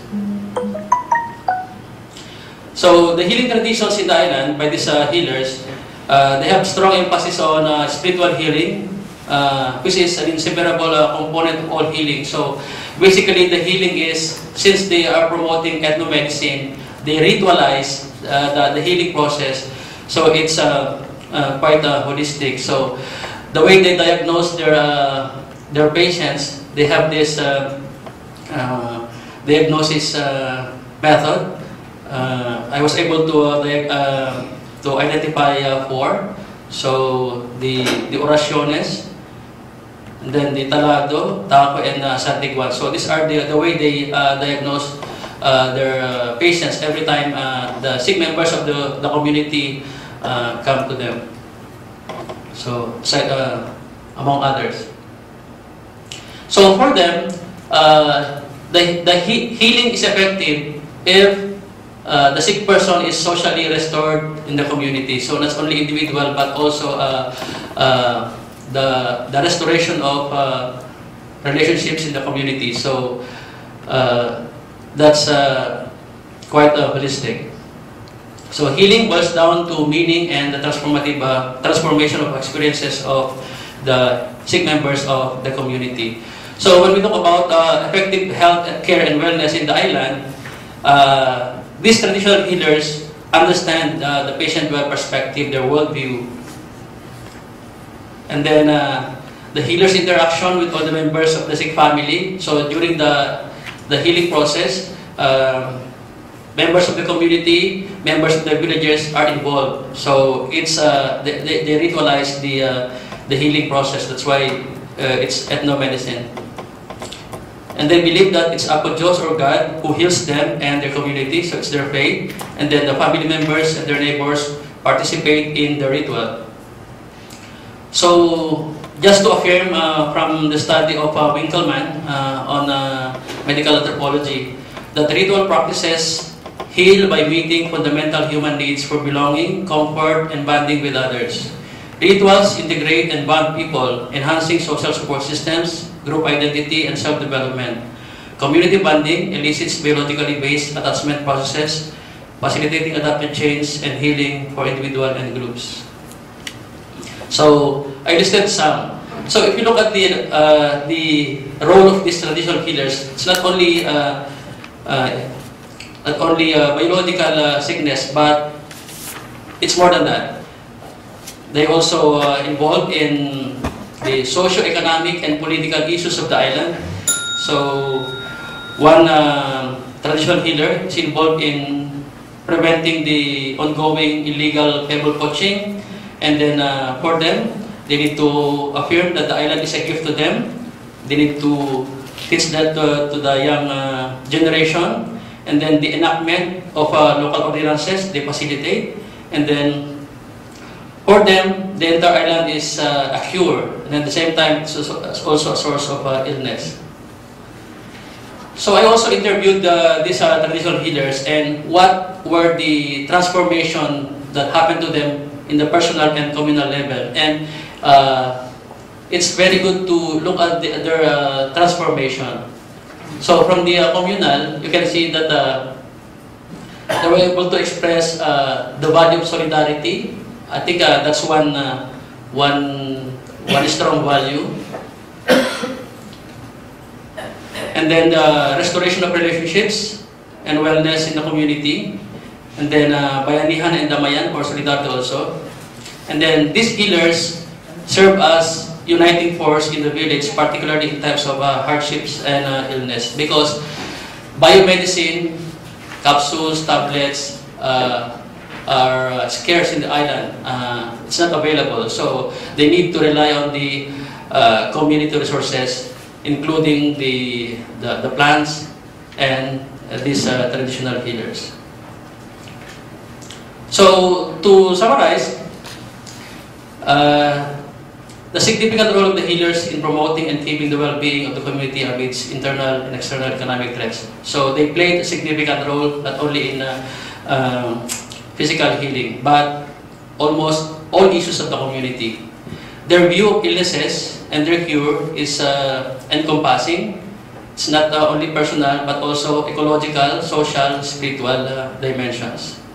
Since the island is regarded as offering cure as well as a source of illness, protection of the island is also integral to healing. So they involve the community in the rituals, thereby facilitating the healing process through meaningful explanations of their illnesses, influencing their behaviors and reinforcing values of the community.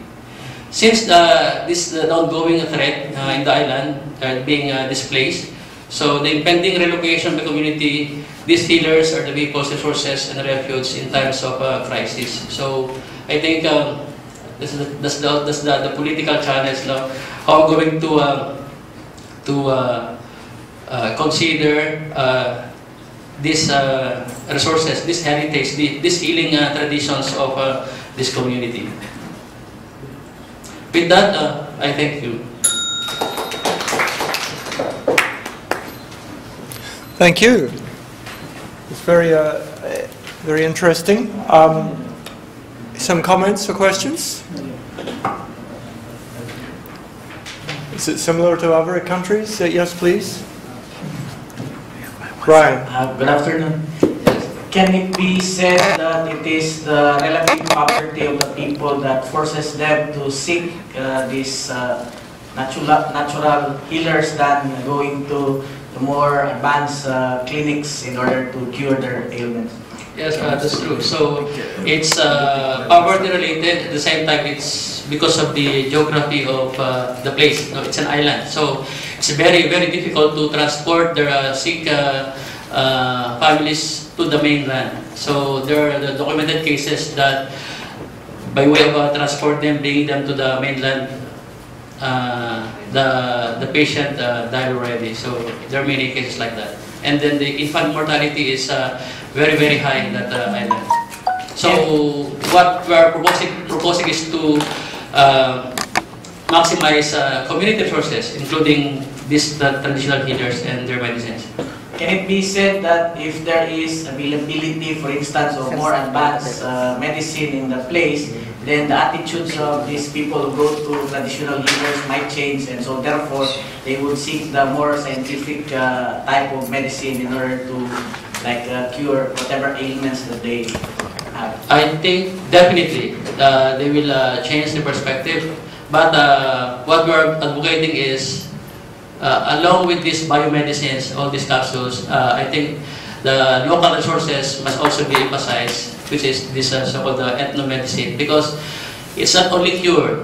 The concept of cure is not only biologically, not only physically, but it reinforces healing of relationships, community relations, and values of solidarity and respect for human rights. Okay, well, thank you very much. It's really interesting to hear. Okay, thank you.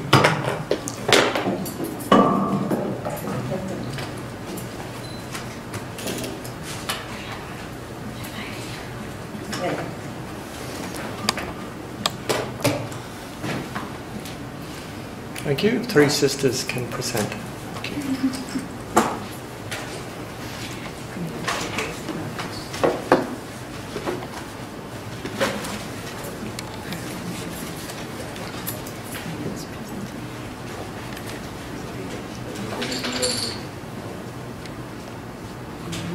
Namaste everybody.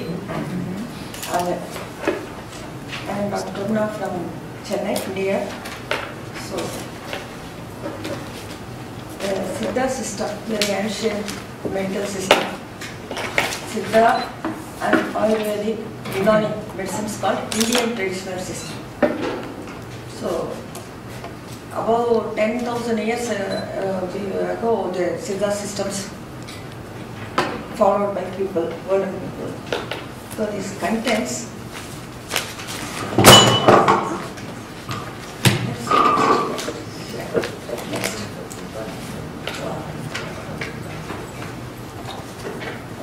so these are the contents, and next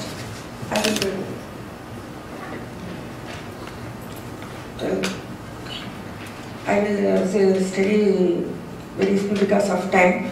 What is the medical ethics?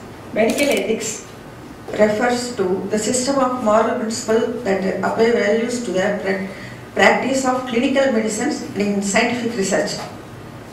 Aims to guarantee quality and principled care to all individuals without discrimination by age, sex, race or religions. Aim of the presentation. This presentation focuses upon ethical challenges faced in infertility treatment through different medicine systems in India.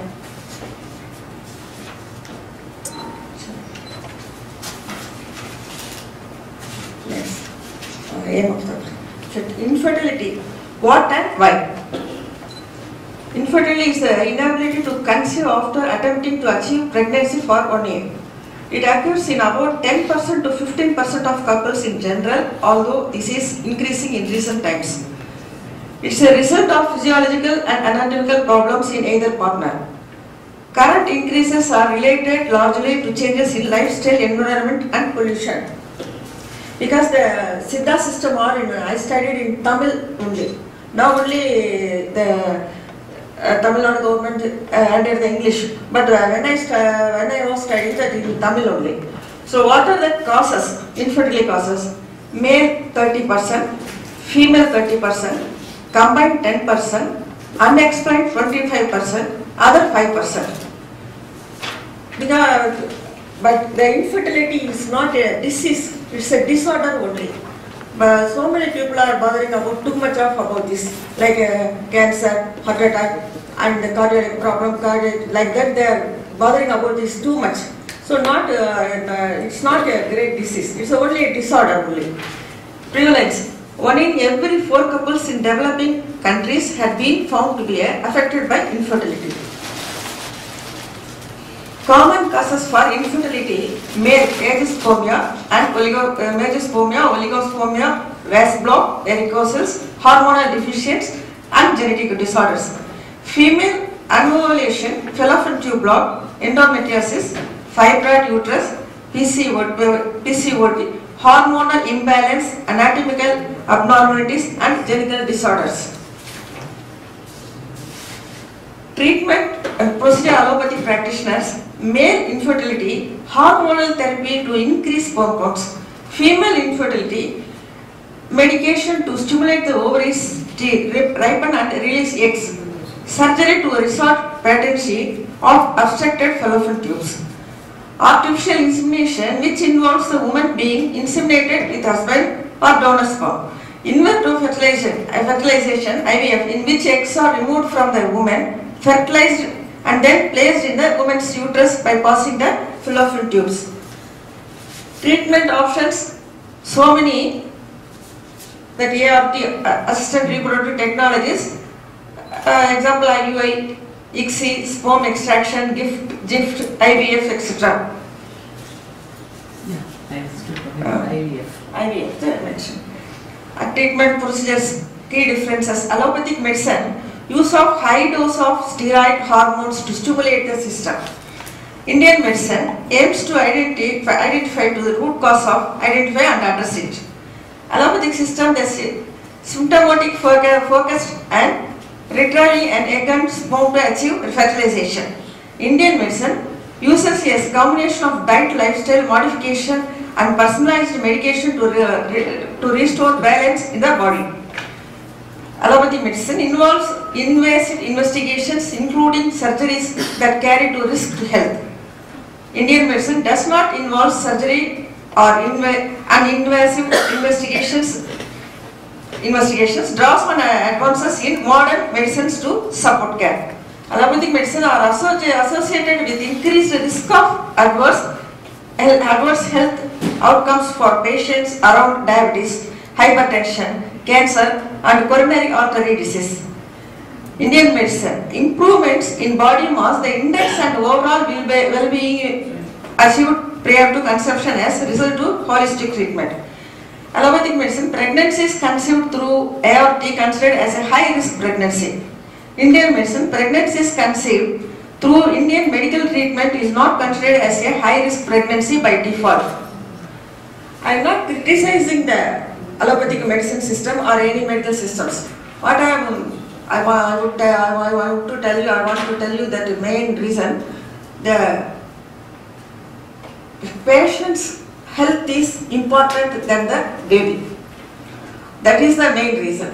So that's why unnecessary investigations, artificial hormones, unnecessary surgeries will give the problem to the human health. That every day I am seeing every files I am noted these points through my patients. Unethical practices of allopathic medical criticism. Adverse effects of supranormal doses of hormones, false hopes to the patients. Low percentage of success of tuboplasty and in vitro fertilization. High cost treatments out of reach for some couples. Legal status of embryos fertilized and not transferred. IVFs have higher percentage of multiple pregnancies leading to medical social problems for their family. Physiological impact, anxious to conceive, creates and worsened material discord. Clinical depressions degrades among women undergoing infertility treatment similar to these with cancer or heart disease. Medications like steroids and antifungals known to cause infertility. Surgical complications of diagnostic procedures. Birth defects are increased with the use of IVF in general and ICSI specifically. Ethical issues regarding donor insemination. Emotional turmoil of father, emotional turmoil of child, lack of paternal bonding by children, legal issues regarding property rights, etc., possibility of genetic disorders being transmitted through donor insemination, use of unauthorized donor insemination. Issues regarding surgery, joy of motherhood taken away. Issues regarding surrogacy, joy of motherhood taken away. Risk of fetal well-being due to surrogacy. Bioethical dilemmas in commercial surrogacy. Emotional bonding between mother and child. Treatment steps followed in Siddha system of medicines includes new combination of herbal drugs not available in other systems, aimed at proving a health life and not just in the cure of symptoms. Systems based on Tridosha, that means Vada, Pitta, Kapha. This is called Tridosha. Human therapy akin to modern endocrinology. System includes good cultural principles and moral conduct. System based on natural herbs and ingredients, rendering new impetus for stimulation of active life. Siddha RX paves the way for resuscitation of the potential of the obstructed fallopian tubes without any surgery.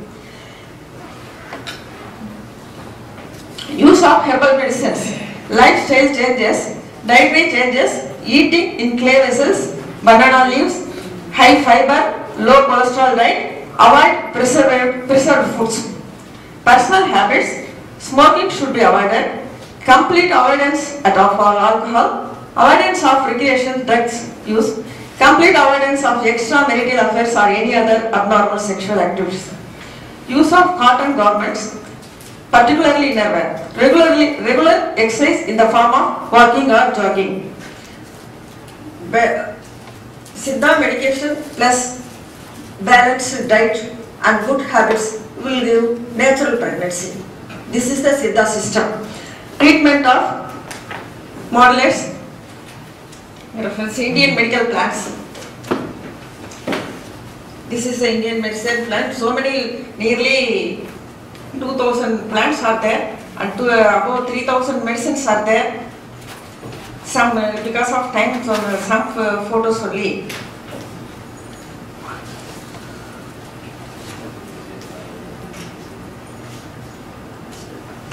All the above mentioned points are rationally proven and not mere blind beliefs.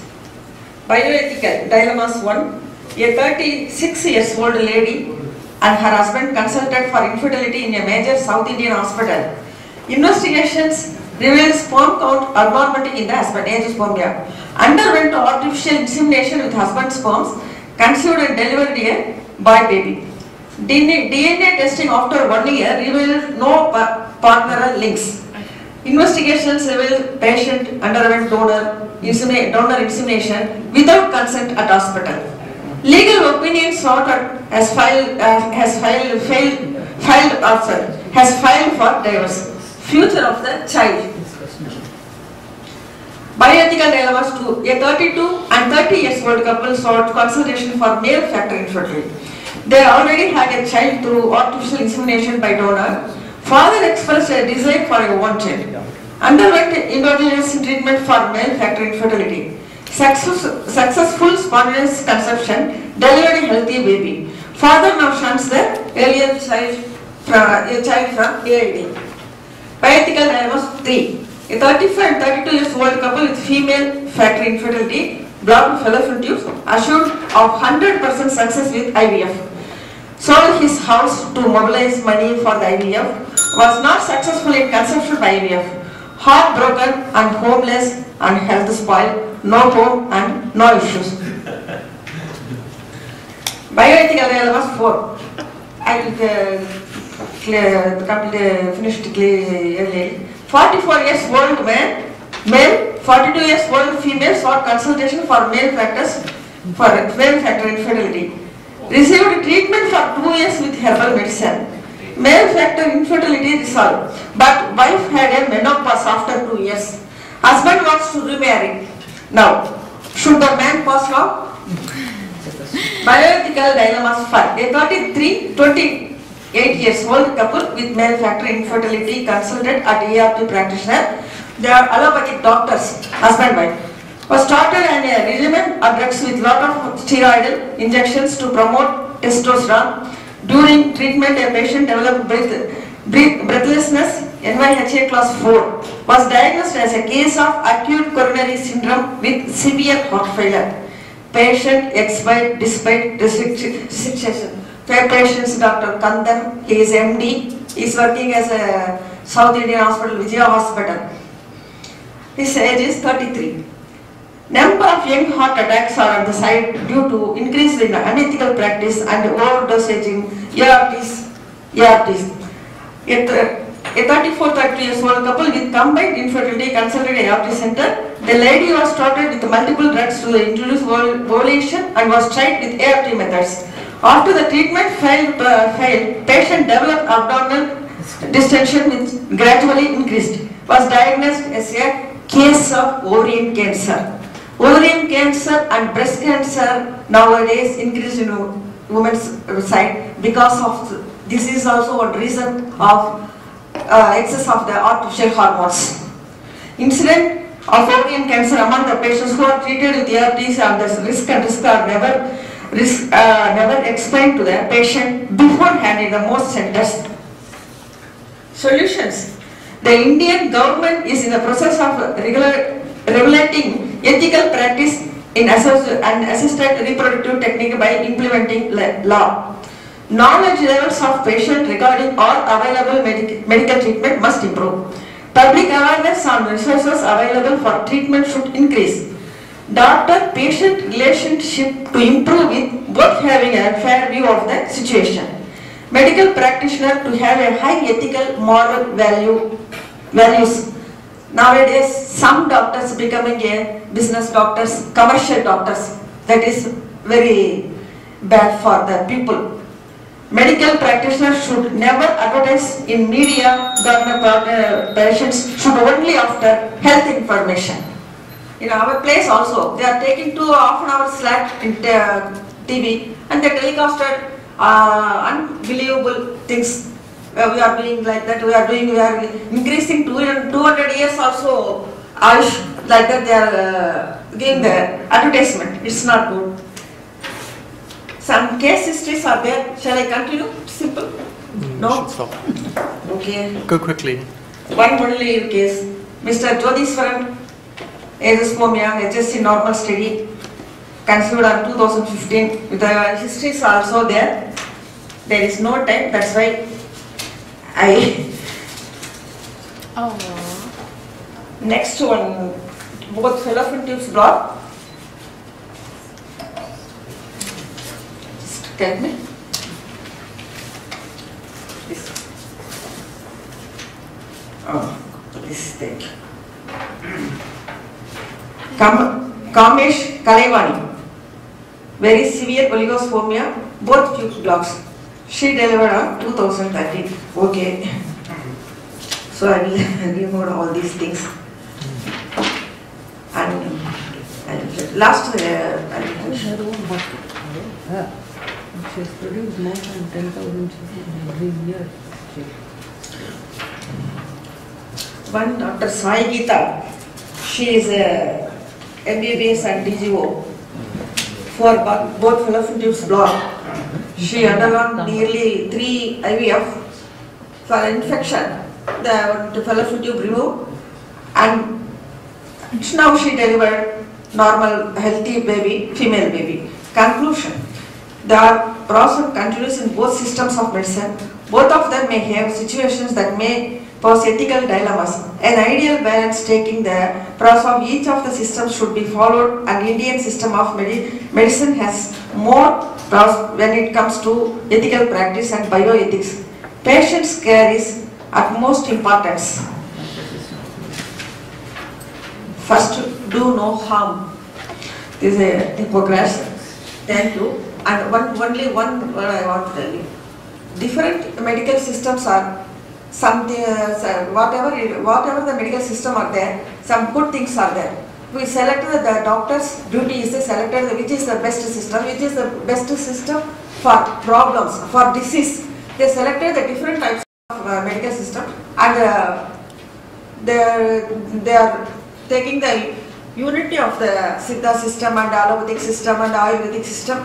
The problem is mainly the problem is to cure the patients will be satisfied, to cure the disease. That is the main system. So that's why I submit these papers. Thank you very much. Thank you. It's an excellent presentation. Is there a question? You presented so many cases, and it's also great to have you speaking. I short out because of the time is very less. That's why Thank so you. many patients is I mean, I don't want to guess no. Do you have your own? She said it, but do you have your own hospital where people come and consult? Yeah, she has her hospital for giving treatment. Oh. Yes, I am running my own hospital, in fertility hospital, nearly 35 years onwards. My experience is 35 years. How many children you produce every year? He wants to know. Every year, first it's very low. Now it's reaching 15,000 babies I receive. I told you no. Sure. And various countries also. Belgium, now recently Belgium, one lady delivered a female baby. Congratulations. Thank you very much. Anyone else? Any questions? Any other question? No questions, sir? But I think my presentation is very nice, very good. No, it's very good. I mean, I know. Thank you. It's very good. I must be honest. Very informative. You want to see your car? Yeah. I will give it. Yeah. No, now just know that. Okay. She'll bring it. Yeah. Okay, so now the doctor, the RJ doctor are present. So just at now time.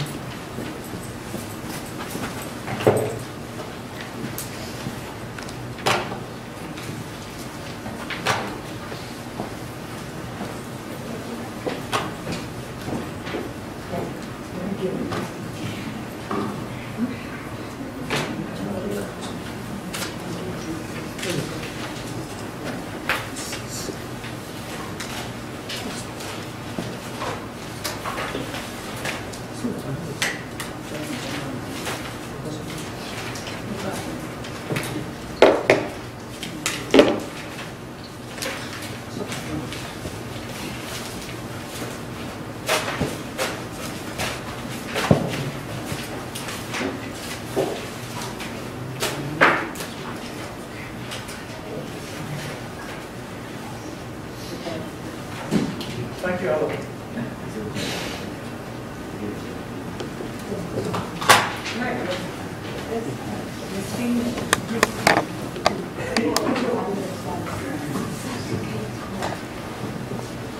Good evening, everyone. I'm quite privileged to send to you my paper on circumcision in the Philippines and Kantian ethics. So here's my. I'm Alan J. Natividad from University of the City of Manila, and also known as Pamantasan ng Sodong, Manila. And here's a summary of my, rather the abstract. The discussion, the discussion focuses on the ethics of male circumcision, or we call it tuli in Filipino, in relation to the notion of personal autonomy. I would like to argue that circumcision of male children in the Philippines is morally wrong. That's basically the only argument that I have. And it should be postponed until such time that the individual is capable of deciding independently. Okay. Now, the paper will be pursued first through the discussion of circumcision as a religious right and socially accepted norms, and then through the discussion of the notion of personal autonomy. I will argue as well that the procedure has some infractions in Immanuel Kant's formula for autonomy, or the third formulation of the categorical imperative. In conclusion, I will argue that circumcision of male children is morally wrong. So let me have this one first. Circumcision, okay. Also known as tuli in Philippine language, is a known tradition for boys in the Philippines and considered to be a rite passage for manhood, or perhaps a symbol of manhood for Filipino boys. So the average age bracket of boys being circumcised in the Philippines is more or less 8 to 12 years old. And report says that more than 90% undergo such procedure. So basically more than 90% of Filipino male are circumcised. It is really a tradition to us. Okay. The process would involve removal of the foreskin or the tissue covering the head of the penis. Okay. Historically, the procedure has been practiced in the country long before the arrival of the Christianity in the 16th century. Okay. The practice is due to the influence of the Muslim community. And procedure is carried out through pokpok. They call it pokpok in Filipino language. Okay, boys are asked to swim into the river to soften the foreskin and asked to chew guava leaves. Then afterwards, the person who will do the circumcision uses a blade, and then the child would have to sit down in a little chair. And then, of course, the blade would cut the foreskin. That was that tradition, and it would be like that picture. Then, but nowadays, circumcision is made in small clinics and hospitals. Yeah, but it would seem like a public hospital that everyone is actually in line with that. Okay. So, circumcision has some religious significance in the Islam and Judaism. For the Muslim community, the procedure is based on Sunnah, the saying and practices of the Prophet. Although male circumcision is mentioned in the Quran, the practice was considered to be an ancient tradition. Circumcision is mentioned also in the Hadith as one of the signs of fitra, or the natural inclination of humans, along with the clipping of nails, removal of hairs in the armpits and genitals, and trimming of the mustache. For the Jewish community, circumcision rite is one of the most ancient practices. Accordingly, unless one is circumcised, one cannot be saved. So circumcision is actually defined in Genesis, and states that it is a symbolic act of the covenant with God. On the other hand, for the Christianity, circumcision has no religious significance. As defined by St. Paul, the apostle, circumcision should not be taken to be contrary to the teaching of Christ, neither with the whole Christian faith. Because for the Christian, the covenant with God is nothing but faith and the redeeming grace of Jesus Christ. The practice is quite prevalent due to its cultural implications. In the country, the process of circumcision is a sign of manliness. So you're not actually a man if you're not circumcised. So boys have to undergo the process to conform with the Filipino custom. There is a stigma for those who will not subject to the procedure, such as they call it supot, or uncircumcised in English. But that is actually a shame for boys. This poses pressure to males to conform to the cultural practice of circumcision. Maybe that would be the reason why parents force their children to undergo the procedure. Okay, but is it really an obligation now? For the Judaism, okay, circumcision is a religious obligation for the Jewish newborn male babies. The rite is one of the most ancient practice, as I've said before. It's a covenant with God, but in the modern times, the Jewish community questioned the practice of this rite, and they began to question its inconsistencies to the Jewish law prohibiting harm to living things. They claim that since circumcision procedure produces harm to children, then the act must be prohibited. And then for the Muslim, it is one common right for the community, but and the main reason for this procedure is for cleanliness purposes. So it is essential that every Muslim washes before praying, they say, and it is important that no urine is left on the body. So circumcision is not, although circumcision is not obligatory in the Islam, yet done to purify oneself. Yeah. Some Muslims also believe that circumcision is part of the fitra, or the commonsensical or natural way for personal deportment, together with the trimming of mustache. And for the Christian community, the Christian community challenges the whole idea of circumcision. Okay, accordingly, it has a conflict with the Christian faith. There are quite several passages in the Bible that can be read as it is not essential at all. Okay, so maybe I would have to read one passage that would actually tell us that it is quite in conflict with the Christian religion. It says here in Corinthians 12:28 in the Bible.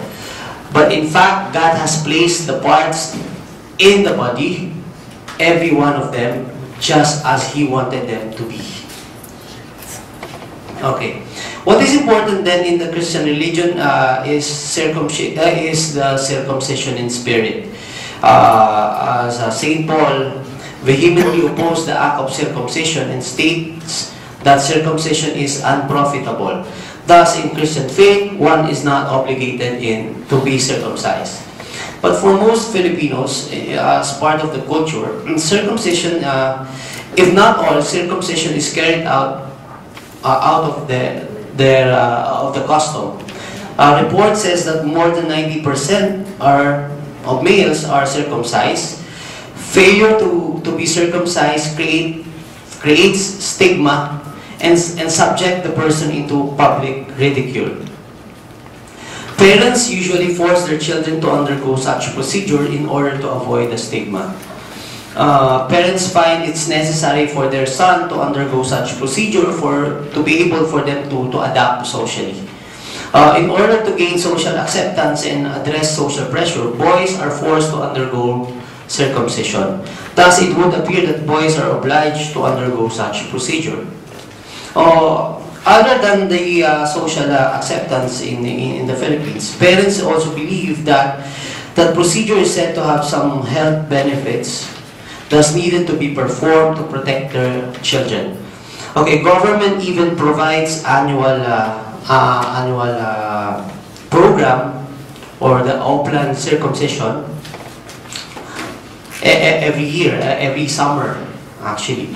It is claimed that circumcision reduces the risk of cancer, urinary tract infections, what else? And even HIV.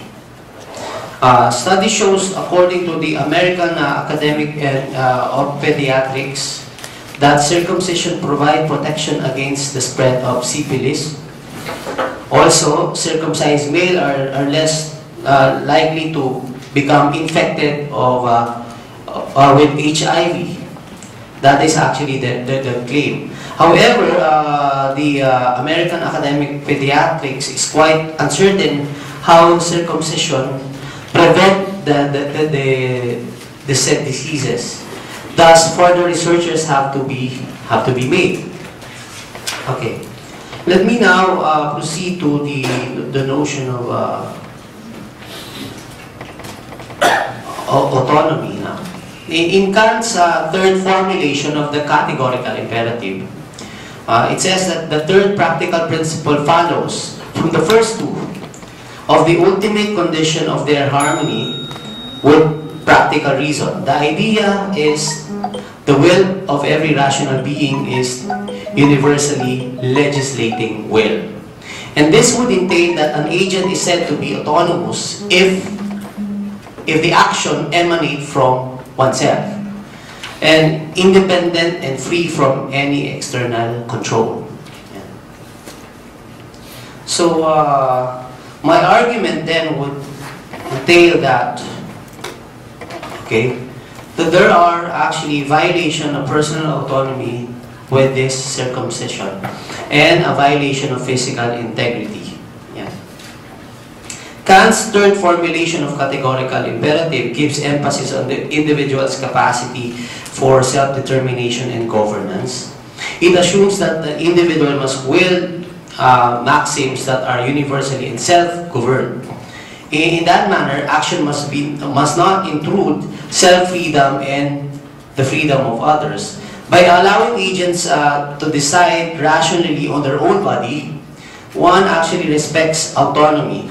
The idea is to respect individuals' autonomy. Intuitively, there seems to be a violation with the act of circumcision of male, for it does not really respect personal autonomy. As rational agent, one has a moral autonomy over one's action. Autonomy is a major principle in making decisions over oneself or another. But in case of children, there is no question that they are not completely capable of judging independently. The capacity to decide is really left on their parents. Autonomy, the authority of parents over their children is assumed by virtue that their desire for the best interest of their children. In the case of circumcision of male children, it is widely known in the country that parents have their full autonomy over their children. So in most cases in the Philippines, parents force their children to undergo circumcision procedure because uncircumcised boys end up being bullied by their peers. So males who do not undergo circumcisions are actually embarrassed, being embarrassed as well. So yet, on the other hand, being circumcised is something that every man should be proud of in the Philippines. To be able to adapt in this norm, parents find it necessary for their son to undergo circumcision procedure to be able for them to adapt socially. Okay, on the... Maybe please round up. Yeah. Okay. There seems to be a reservation for the circumcision process. Parents should only be allowed to decide on medical issues for diagnosis and treatment of the diseases. Non-essential procedures should be delayed until child become mature enough to decide. This is actually supported by the international human rights law. And accordingly, circumcision of male children violates the provision of various international human rights instrument and must be considered an ethical and unethical medical practice. And then another one is on the physical integrity. Okay, it gives emphasis on autonomy over one's own body and protection of one's own body against others. I would like everyone to understand that it should be like that the person has to decide genuinely with all rationality what it is to be done with their own body. In turn, okay, we need to. Okay. Yeah, my conclusion would be the procedure undermines autonomy, thus rendering the act to be morally wrong. Yeah, and my recommendation then would be like this one. stop child circumcision until they reach the age of majority, where they can really decide on their own and capable of understanding the notion of self-governance. Thank you. Thank you very much.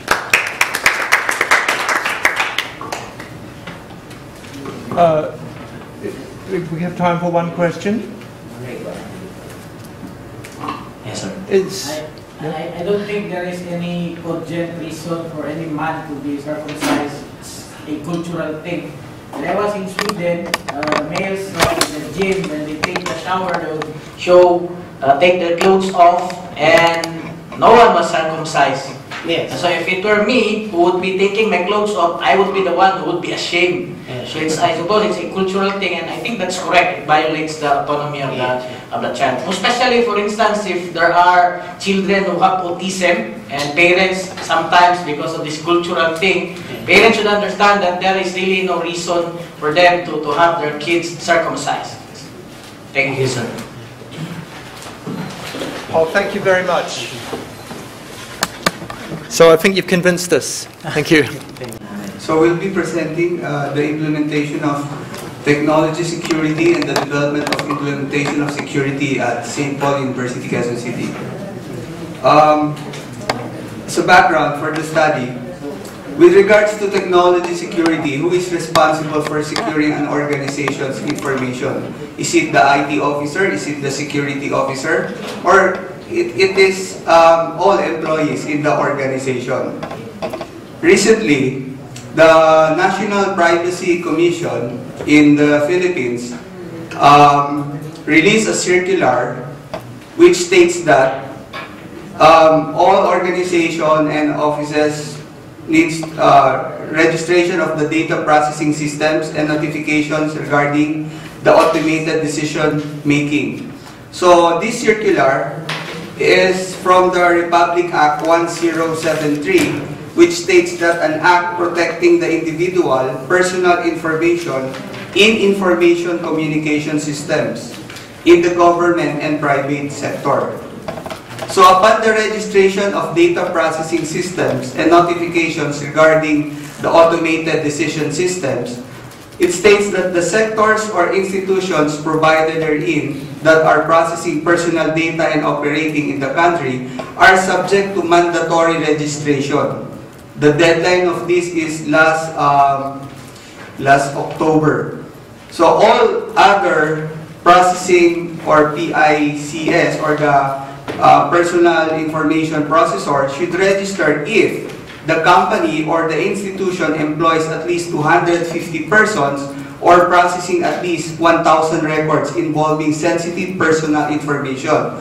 So with this law or Republic Act, so it affects most of the universities and hospitals, because most of the universities and hospitals, we are the institution that handles most records that has sensitive information.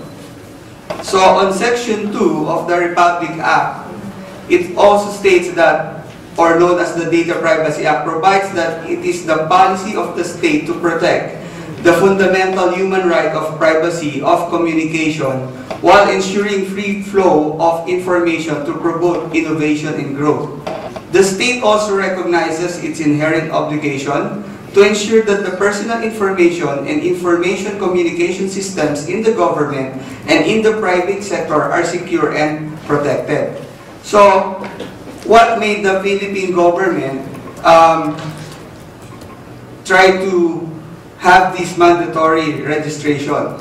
So, from the past 3 years, there are many cases of data breach, especially in some other countries and in the Philippines.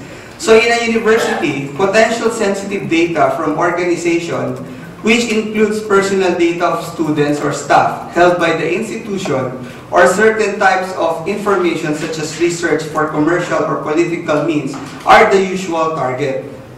So from 10 years ago, there are some cases of data breaches, but unlike 3 years or 3 years ago, many companies, many institutions have cases of data breach, especially sensitive data. So the goal of security is to protect the information in the system without unnecessarily limiting its utility. However, the system should be so secure that authorized users can't get to data they need to do their job. So while policies themselves don't solve problems and in fact can actually complicate things unless they are clearly written and observed, policy does define the ideal toward which all organization efforts should point. So the Philippine government, through the Department of Information and Communications Technology, mandates to establish cybersecurity measures that would guard the country against cyber threats. In the US, for example, for the first few months of 2016, there had been a 50% increase in higher education breaches. Southern New Hampshire University, let's say 140,000 records, including student names, email addresses, and IDs, course names, etc., to the third-party vendor configuration error. University of Central Florida, for example, 63,000 records due to unauthorized access. The data compromise included financial, medical, grades, and social security numbers. The university provided 1-year free credit monitoring for those affected. So there were few reported cases of higher education data breaches in the Philippines. In the reports, government agencies are usually the target. However, that does not mean that this issue must be disregarded. So this is the framework that we use on adapting a new policy and procedure in the information technology in protecting data. So we have the checklist from physical security, information security, software security, user access security, network and internet security, plus the awareness of the respondents in the technology security. So the method or the process is we float questionnaires just to get the basis or some baseline on the existing security or technology security at the St. Paul University, Quezon City. Because until now, users are considered still the weakest link. We users are considered still the weakest link. So the output of this will be recommended policies and programs on technology security and for implementation. So the questionnaire consists of 187 items, which is divided into 6 areas, like introductory security, physical security, information security, software security, user access security, and network security. Like for example, for information security, this refers to the protection of information in order to achieve confidentiality and availability. For the network and internet security, this is the protection of access to the files and directories in a computer network against hacking, misuse, and unauthorized changes to the system. For the physical security, this refers to the protection of building sites and equipment from theft, vandalism, natural disaster, man-made catastrophes, and accidental damage.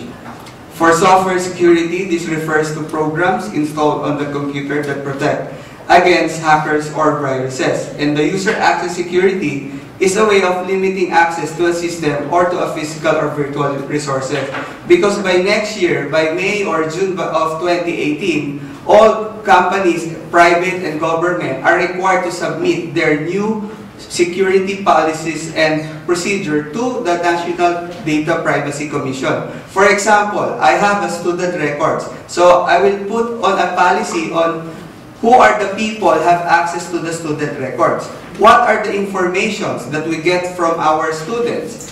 Are those informations that we get are useful, or are we use that from the day-to-day operations? If it's not, then we need to eliminate that from the registration form. So that is one statement under the Data Privacy Act. So for the result, my colleague Ms. Marites Fontanilla will present the result.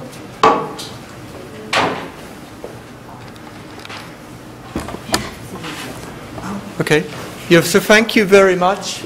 We're going to have the results in the second part. So what we're going to do is it'll be a 2-part. So we're going to have the HIGO students to present now, please, talking about euthanasia.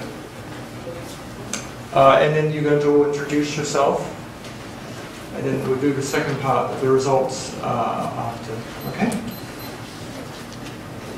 Please, could we have all the students come up so they can introduce themselves?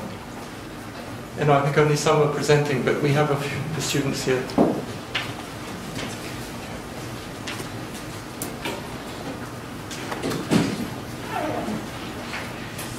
Please.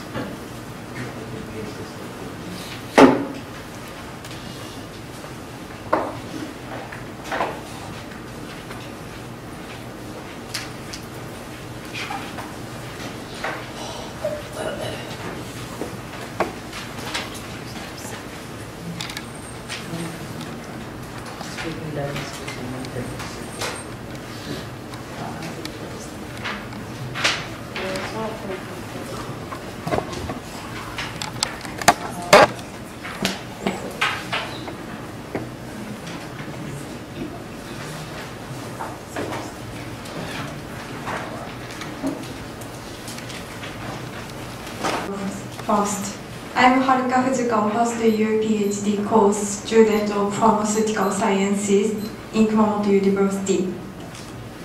Good evening, everyone. My name is Dr. Ezinil Okoro. I am Claudia Doctoral Course Department of Public Health in Kumamoto University. Good evening, everyone. My name is Cao Cheng. I come from China. Now I'm a grade 3 doctoral course student in the medical school of Kumamoto University. Now we'd like to talk about mistaken diagnosis in euthanasia. This is table of contents that we discuss.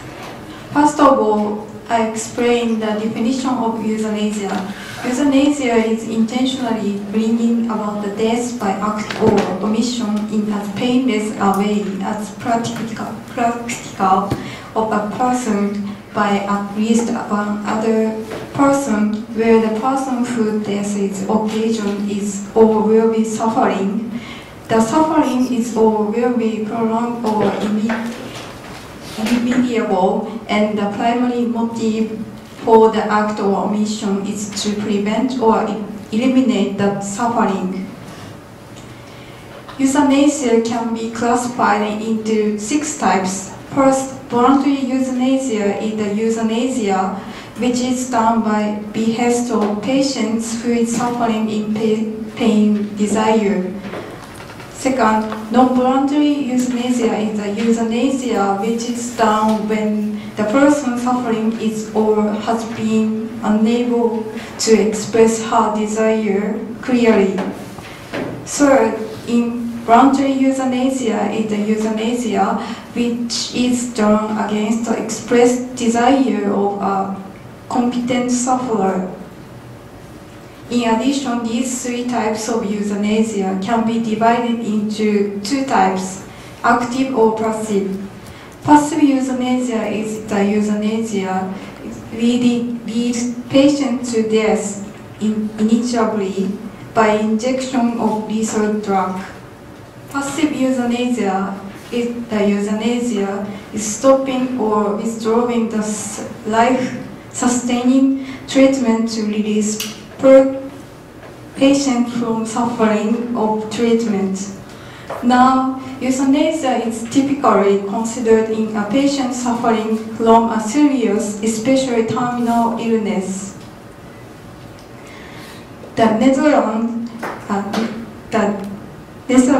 and Belgium and Luxembourg authorized euthanasia under certain conditions. The Netherlands is the first country to legalize euthanasia. This Netherlands law allows medical review board to suspend prosecution of doctors who perform euthanasia when each of these conditions. In this presentation, we focus on the patient condition which is unbearable and untreatable suffering. And in this suffering means the patient with not only physical pain, but also mental suffering. In the law, there are limitations and weak points. That is, it's difficult for doctors to diagnose unbearable suffering, especially with mental pain and untreatable suffering. There is a possibility that these judgments would cause mistaken diagnosis. The law doesn't cover mistaken diagnosis situation and may overlook euthanasia by mistaken diagnosis. Do we need to consider mistaken diagnosis in the law? So, along with the improvement of the law in euthanasia, and by more and more countries, so this has been widespread around the world. So, on the other hand, however, the diagnosis by the doctor for euthanasia is never valid. So, what the doctor diagnosis is true or wrong cannot be judged. On the other hand, in the clinic practice, the doctor's diagnosis could not be true. The diagnostic rate is not 100% correct. So this should be considered when in euthanasia when we considered about mistaken diagnosis. So this figure is from clinic, from hospital. It shows that the mistaken diagnosis rate in intensive care unit. So the black bar shows the total number for autopsies, and the gray bar shows the identified mistaken diagnosis case. So in average, the mistaken diagnosis rate in the ICU intensive care unit is around 28%, so very high. And these diagnosis errors cause around 10% of patient deaths and around 6 to 17% of adverse events in the hospital. So because mistaken diagnosis occurs in general practice, clinic practice, this is also true for the case in euthanasia. This is one example. The left side, this old lady, she was diagnosed as with operative cancer in 2000, and she lived in Oregon of United States. So when she was diagnosed with operative cancer, she discharged treatment. So this behavior is regarded as give up treatment, and regarded as she has only about 6 months to 1 year to live. So it was fit the Oregon death with diligent, dignitative role. And the left side is one of her doctor. This doctor didn't agree with her opinion and make effort to encourage her to go on treatment. And she finally changed her mind. So what happened? After treatment, this old lady had now already lived for more than 10 years, and now she is celebrating her birthday. So this is one case of physical euthanasia, mistaken diagnosis in physical pain. So another main reason for euthanasia is what we call mental pain or mental illness. So this is also a very important reason for euthanasia. And currently, Belgium and the Netherlands is currently is two countries where euthanasia as a reason of mental pain is a load. The idea is that mental pain should be considered as the same as physical pain. So people or patients who are suffering from mental illness also have the right to for euthanasia. As qualified for the euthanasia, there is one criteria. It states that patients who has unbearable or untreatable suffering is one important criteria for euthanasia. However, on the other hand, this criteria is very difficult to judge on the case of mental pain. Even for the famous doctors, famous euthanasia advocates, for example, in this case, the doctor said, you cannot see the pain, their pain. You cannot judge by the method, by techniques on the scan. What you can do is only to listen to the patient, listen to what they said. This kind of opinion actually in true is not always true. So doctors have difficulty to judge whether this mental pain is correct or not. So this leads to confusing and even disagreement between doctors. So this is one unpublished letters between doctors. Actually, is who against it is from the chairperson of the euthanasia community who against another doctor about the criteria. His judgment is that he thinks the criteria for another doctor to conduct euthanasia is right or wrong. So from this case, you can find that regarding mental pain, the criteria is very, very difficult. So these difficulties in judgment could contribute to mistaken diagnosis. So in clinic, to prevent or to decrease the rate of mistaken diagnosis, there is some framework. This is one example. It's called the Safer DX framework. So this framework focusing on, at first focusing on the initial diagnosis by doctor, and also it's focusing on the follow-up. After the first diagnosis, there is a follow-up, and it also encourages the use of multi techniques to help doctor for better diagnosis. After the diagnosis procedure, there is a feedback to the regulatory stakeholders or to the placemakers to ensure a better diagnosis, lower rate of mistaken diagnosis. So this is one example of what we can do in the clinic by a framework. Another possible solution is by using high-tech technologies. For example, using of this is an example for using of AI in hospital for the improvement of the diagnostics accuracy in Boston. So it reports that the diagnostics accuracy could be increased to 96%. So it is very high by using high technology.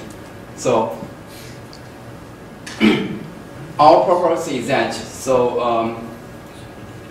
by use of techniques to objective predict to have the diagnosis, it is possible to decrease the rate of missing diagnosis. First, our example is first the use of artificial intelligence learning to analysis of CT scans. Secondly, the objective measurement of physical pain. The first, we think it is a clinic.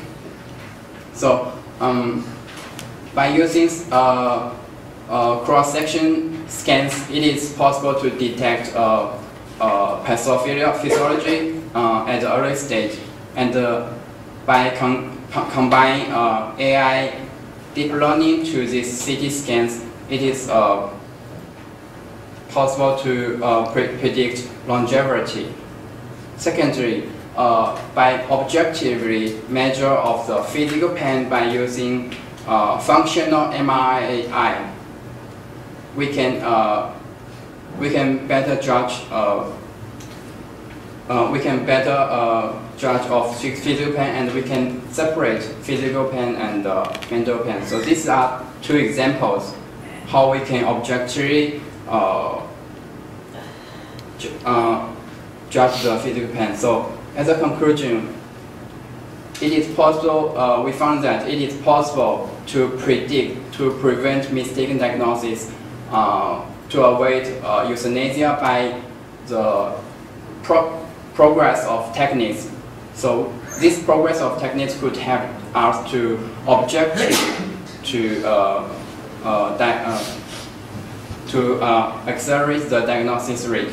However, on the other hand, because mental illness is difficult to judge, and so it could be one main reason for mistaken diagnosis in euthanasia. Thank you.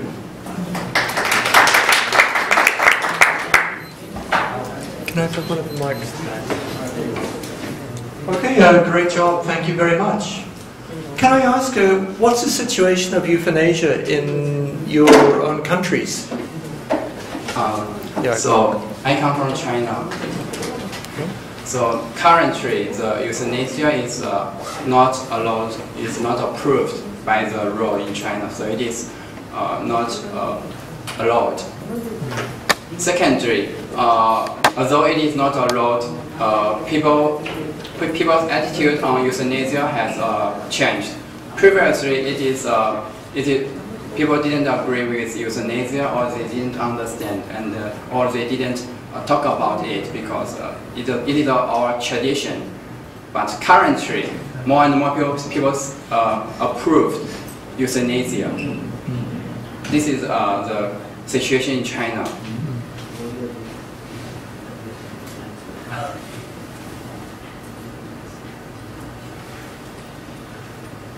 In Japan, there are no acts and specific provisions of official guidelines on euthanasia, but recently official guideline on death with dignity has been made. In Japan, this death with dignity is widely known term that is distinguished from euthanasia. It is generally defined as the act of letting a terminal ill or a patient in a persistent vegetative state die by withdrawing life-sustaining treatment and requesting the home of living will.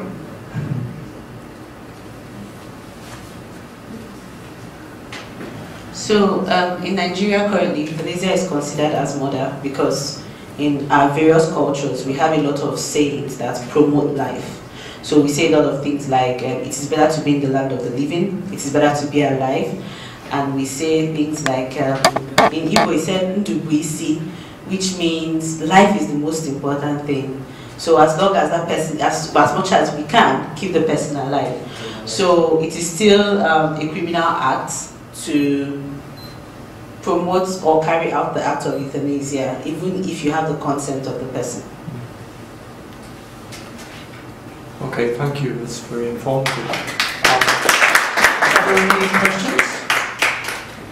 Yes, Marlon, thank you.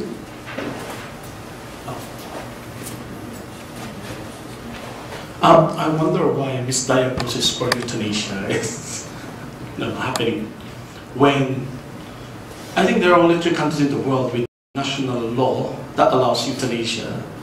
That's Netherlands, Belgium, and Switzerland. It may have been practiced in the US, but it is not a national policy. law by law. All others are generally adamant in creating a national law that legalizes euthanasia, that legalizes euthanasia.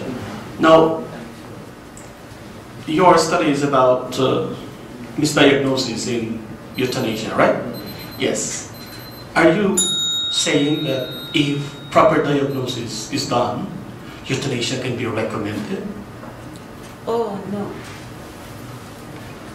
No, the point here is that mistaken diagnosis is one of the reasons why euthanasia may be higher. Now, in the case of a patient who is suffering, and most patients at that time are not in their right senses, in quotes, sorry. And so because of the unbearable suffering, in the face of euthanasia, the patient will say, please, let me have it and end my suffering. So it's the mistaken diagnosis that causes patients to request euthanasia, not mistaken diagnosis that, you know, that's why they can. Okay, thank you. Probably you can add in your study the 21 the EAPC, the European Association of Palliative Care, I think, I'm not mistaken, last year, they made a statement that euthanasia should not be a part included in palliative care. Normally, I want to hold the next seminar here, the 12th round, Bioethics round table. So thank you very much, all the participants and all the staffs. And goodbye for the present. And we hope all of you join the next round. Thank you very much. Findings of the research that we conducted. So, in order to comply or to address the mandate of the Philippine government about RA 10173. So we conducted a research taking a look into how are we going to be able to make our technology secure in St. Paul University, Quezon City. So once again, when we talk about technology security, we are addressing, or we would like to focus on the following.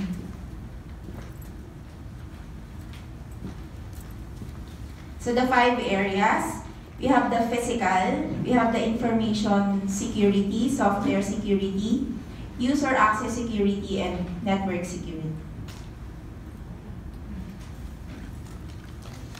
So it has been said that computer security and ethics are related in the sense that the observation of established computer ethics will lead to increased computer security. So ethics for computers is used to describe the philosophical principles of rights and wrongs in relation to the use of computers. Computer security, on the other hand, refers to the security or lack of security of both personal and commercial computers. So that's why if we look into the security of the technology in a particular organization or as a whole, ethics is always related to that. So we have this questionnaire which we base from the National Center for Education Statistics. So this list of items that we need to check regarding those category earlier that was mentioned is used by the US and the other nations in order to collect, analyze, and report data related to education. So we adopt that list of items in checking where are we in terms of implementing, in terms of observing those different items. So we started with the key offices in the organization which holds the confidential data, so such as the registrar's office, the office of the deans, the office of the vice president for academics, and the like, those offices that keep confidential data. So once again, we would like to find out what particular item from the list. The reason why we have introductory security is that we would like to look into what does our specific organization need to focus into when it comes to securing our technology. So that's why we have also a list of items which we categorize, or we have called as introductory security. So based on this one, we will know what are the specific needs or what are the specific items that need to be addressed in the organization. So in the physical security, so we would like to check whether the building and the equipment is protected. It's part of the list. So to summarize the list of the items that we have in this category, so it talks about the reliable power supplies, the adequate climate control, and appropriate protection from intruders. So for the information security, we would like to talk into how the employees value confidentiality and how do they give importance to creating and using their username and passwords when entering into the system. So for the software security, so we would like to check whether they are aware if the software that are installed in our computers are licensed, and we would like to find out whether they are aware as well if the system that we are using is controlled by the ICT, or the Information and Communications Technology Office. For the network security, we would like to know whether they are aware or they know, or in their end, how do they look into the access points in the system that they are using in their respective offices. Is it secured?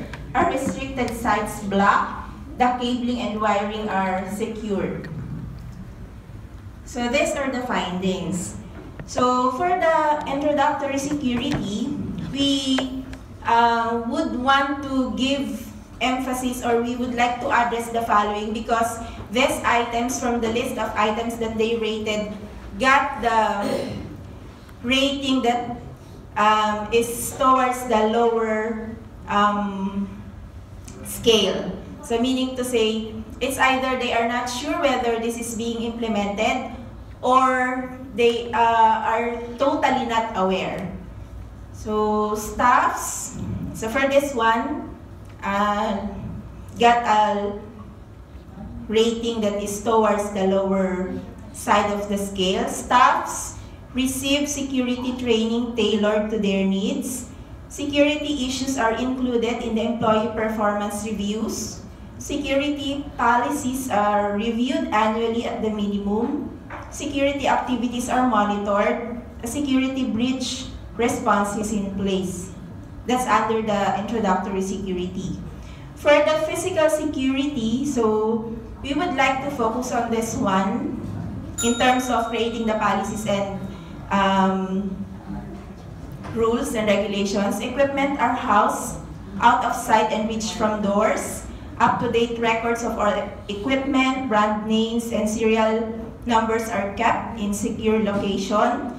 Security staffs are required to maintain a log of all equipment taken in and out of secure areas. Uninterruptible power supplies are in place for critical systems. Information security, we have magnetic media that contain sensitive information property are cleaned before reuse or disposal. Backups of critical software and information are maintained in secure facilities at an off-site location. For the user access security, so the opening screen is clear and specific about the organization's expectations of the users. The opening screen as well requires the user to accept the conditions of monitoring and punishment before proceeding. The system admin changes all preset and packaged passwords. Network security, staffs communicate security concerns immediately. All system access points are secured.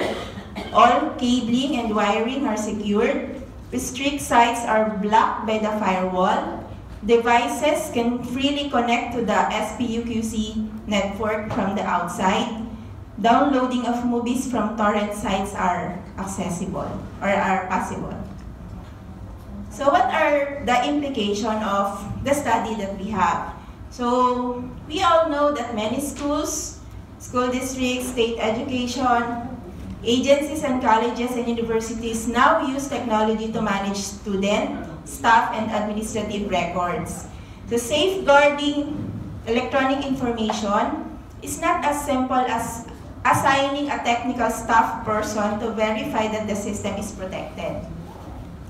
So the top-level administrators should invest time and expertise to develop a well-conceived, comprehensive, and customized security policies. Commitment and authority is required for the top administrator to implement the policies to the entire organization. So this research would want to convey that increasing information security is both necessary and achievable task, and it is a must to do for organizations as well as the right thing to do for students, parents, staffs, and communities. So since we already have a policy in place, but as part of our recommendation, we would like to conduct technology security awareness to stakeholders, retrain and train the staff of all the employees, review and update. So since we have a lot of changes in our information technology, so we also have to update the existing policies and procedures just to comply with the RA 10173 and other technology security policies and procedures, and consider a privacy impact assessment to information systems to test the integrity and confidentiality of the information. So it has been said that the same technology that can be the source of so much concern when in the hands of untrained users can actually be used to protect information more securely than ever before imaginable if it is used wisely. That's all. Thank you.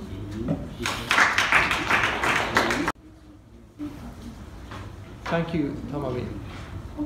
Good evening, everyone. Good evening. I'm Tomomi Watanabe, Nanron University of Science and Technology, Department of Applied Japanese Assistant Professor. And this is my first English presentation. My major is Chinese literature, and this is my first biological present. Can preserve primates on death row organ donors, considering some cases in China and Taiwan. Organ transplantation is legal in the United States, but in 2011, an Oregon death row inmate named Christian Logo Costa Star when he mounted an aggressive behind bars campaign to donate his organs after execution, and the campaign was featured in New York Times.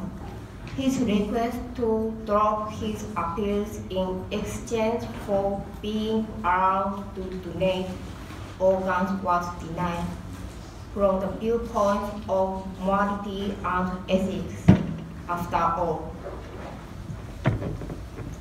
In China, organ transplantation from death row inmates had been performed until it was legitimated in 2015, and the same thing had been happened with Taiwan in 2014.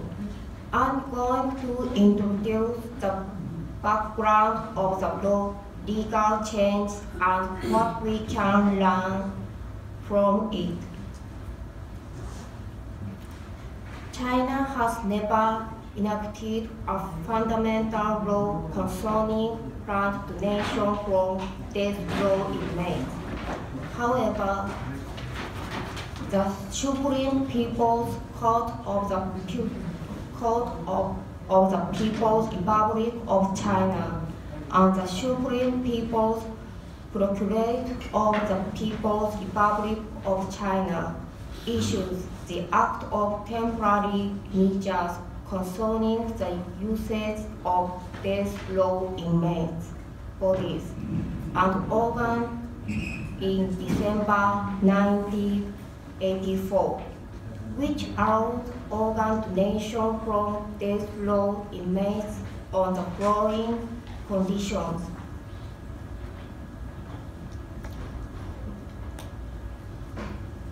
One, the inmate has no relative to claim his or her body. Two, the inmate relatives refuse to claim his or her body. Three, the inmate spontaneously offer his or her organ. Four, the inmate relatives gave their consent to others. The number of donors is extremely smaller than that of patients who need organ transplants in China, and that is one reason why these raw inmate organs have been needed. And conclude. As many researchers report, Chinese people have been reluctant to donate their organs by ideological reasons. According to Zhou Yue's research, a father of Jiangsu farmer named Mr. Fu committed suicide, claiming that the court sold his son's body to a hospital without agreement in May 2000.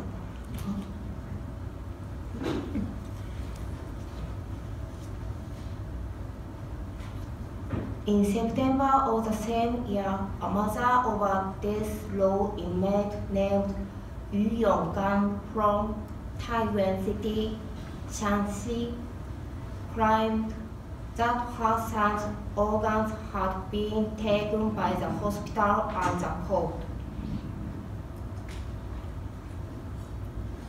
In 2009, Wang Jiefu, the head of Ministry of Health of the People's Republic of China, reported that 65% of organ donors were death row inmates.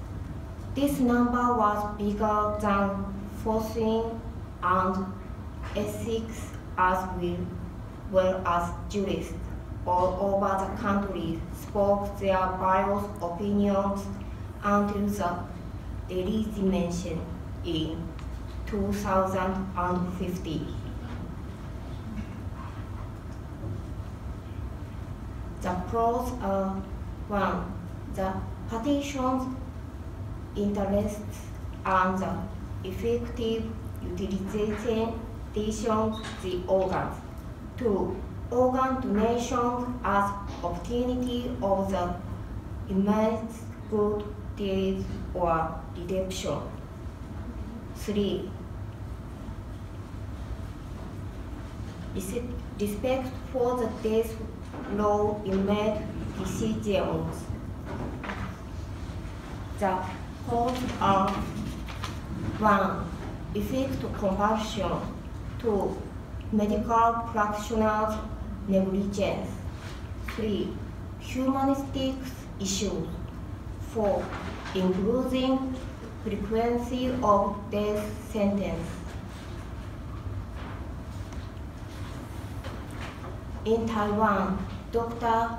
Zhu Shuxun, the chair of the Transplantation Society of Taiwan, worries about the shortage of organs for donation and forced Ministry of Justice to change the law concerning death row inmates. Organ donation in 1990. Result, the law was revised so that it can permit death row inmates to offer their organs if they and their spouse or relation in the third degree sign the letter of consent in August of the same year.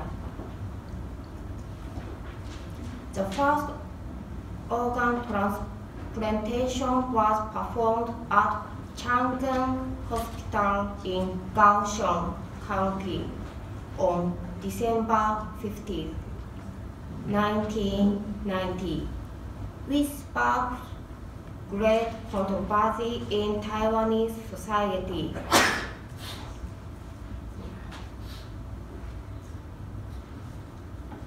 The controversy became greater than death row inmates come back to life at the hospital after execution January 1991. Furthermore, a foreign human rights organization launched a protest in November and December 1991.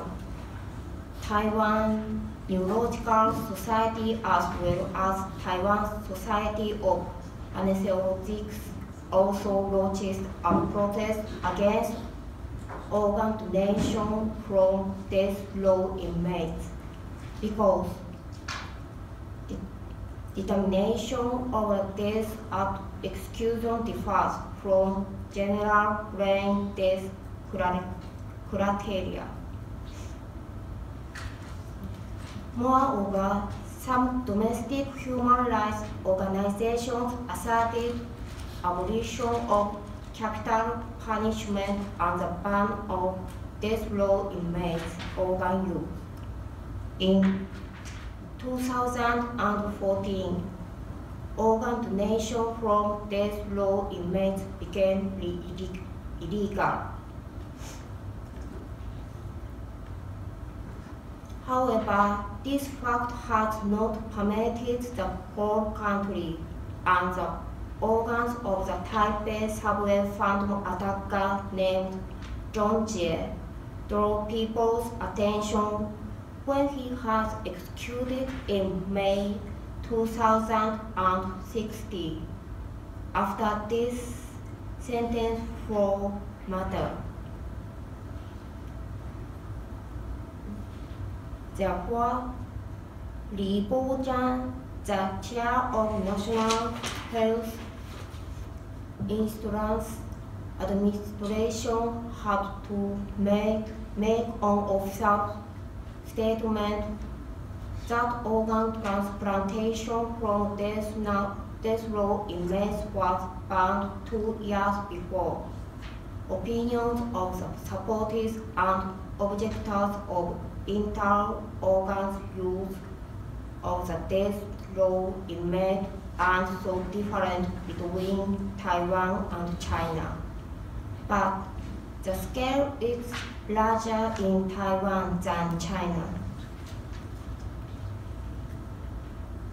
Is it possible for these row inmates to donate their organs?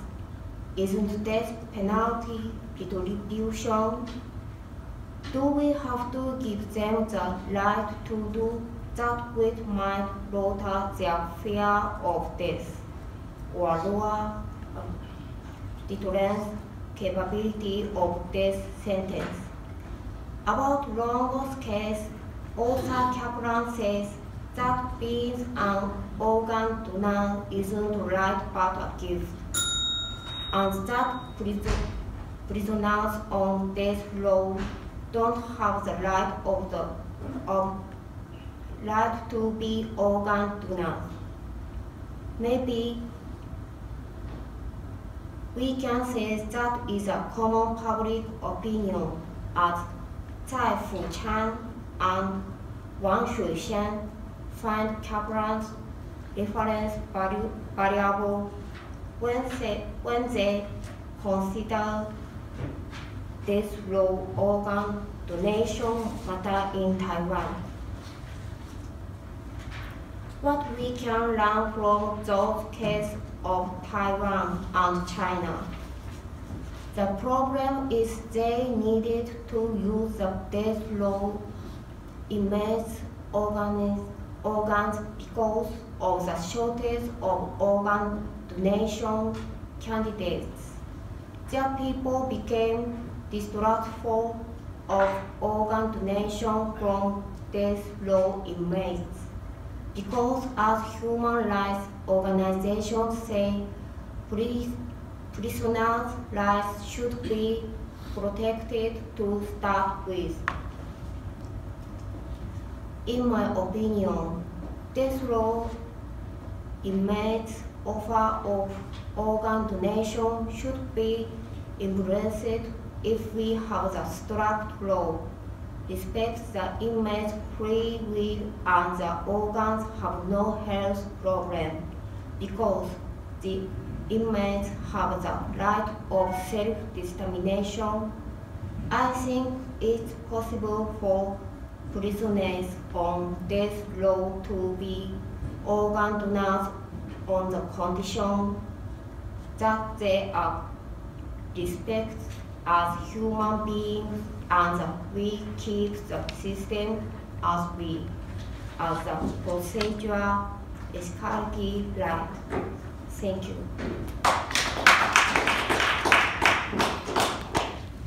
Thank you very much. It's a very important topic. Are there any questions?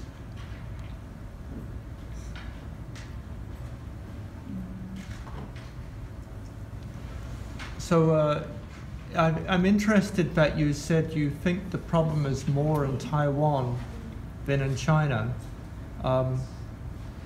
In mainland China, the execution of political prisoners and organ transplantation by order for commercial services is widely reported. So followers of Falun Gong, for example, and in fact, we had a workshop in February this year in London, a USN workshop talking about this. And last year in Japan Association of Bioethics session, we also had a session on this. So what is the number per year in Taiwan of executed prisoners whose bodies are used for organs? Do you have an idea, the number? 田辺先生、今ちょっと大変なことが今起こっておりますよ。2014年で中止されたんですけど、その3回、1991年の段階を亡くなった治験をした後に、搬送されて戻されて、でそれで社会的な問題になって一時中止。で2014年に完全に中止されて、それからやってない。それ以前は。So the progress has been banned in 2014. 問題になった90年代中盤から2000年まではやってないと。んですけど、私も数字まできちんと知らない。 She can't answer the figures, the exact figures. So, but in 1991 there was some problem, and then so since then there are many criticism about this practice. But maybe before that, in the 90s there are some practices. 90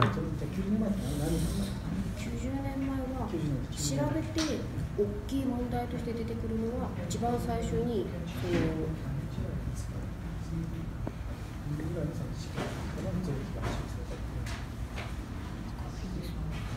具体的な数字をちょっと今度会う時もでしょう。 Maybe she needs to check. She doesn't have exact numbers. Yeah. Of the process.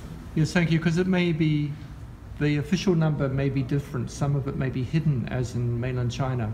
It's sort of a hidden number. Yeah. Yeah. Yeah. 中国はとても多いし、中止はされたんですけど、去年やっぱり死刑囚の臓器を使って人民解放軍の偉い人が息子を助けたいから死刑判決が出ててまだ白か黒かはっきりしてない人間をさっと死刑にしてその臓器を使ってそうですね、2017年中止されてるけど結局権力者が使ってる可能性。 She said in mainland China, it's also in China, it was also banned, but she found one interesting case in which there's some guy sentenced to death. His organ was used for some son of one of the top generals. Yeah. So she said maybe there are some political hierarchies or political hierarchy guys might be using this kind of stuff.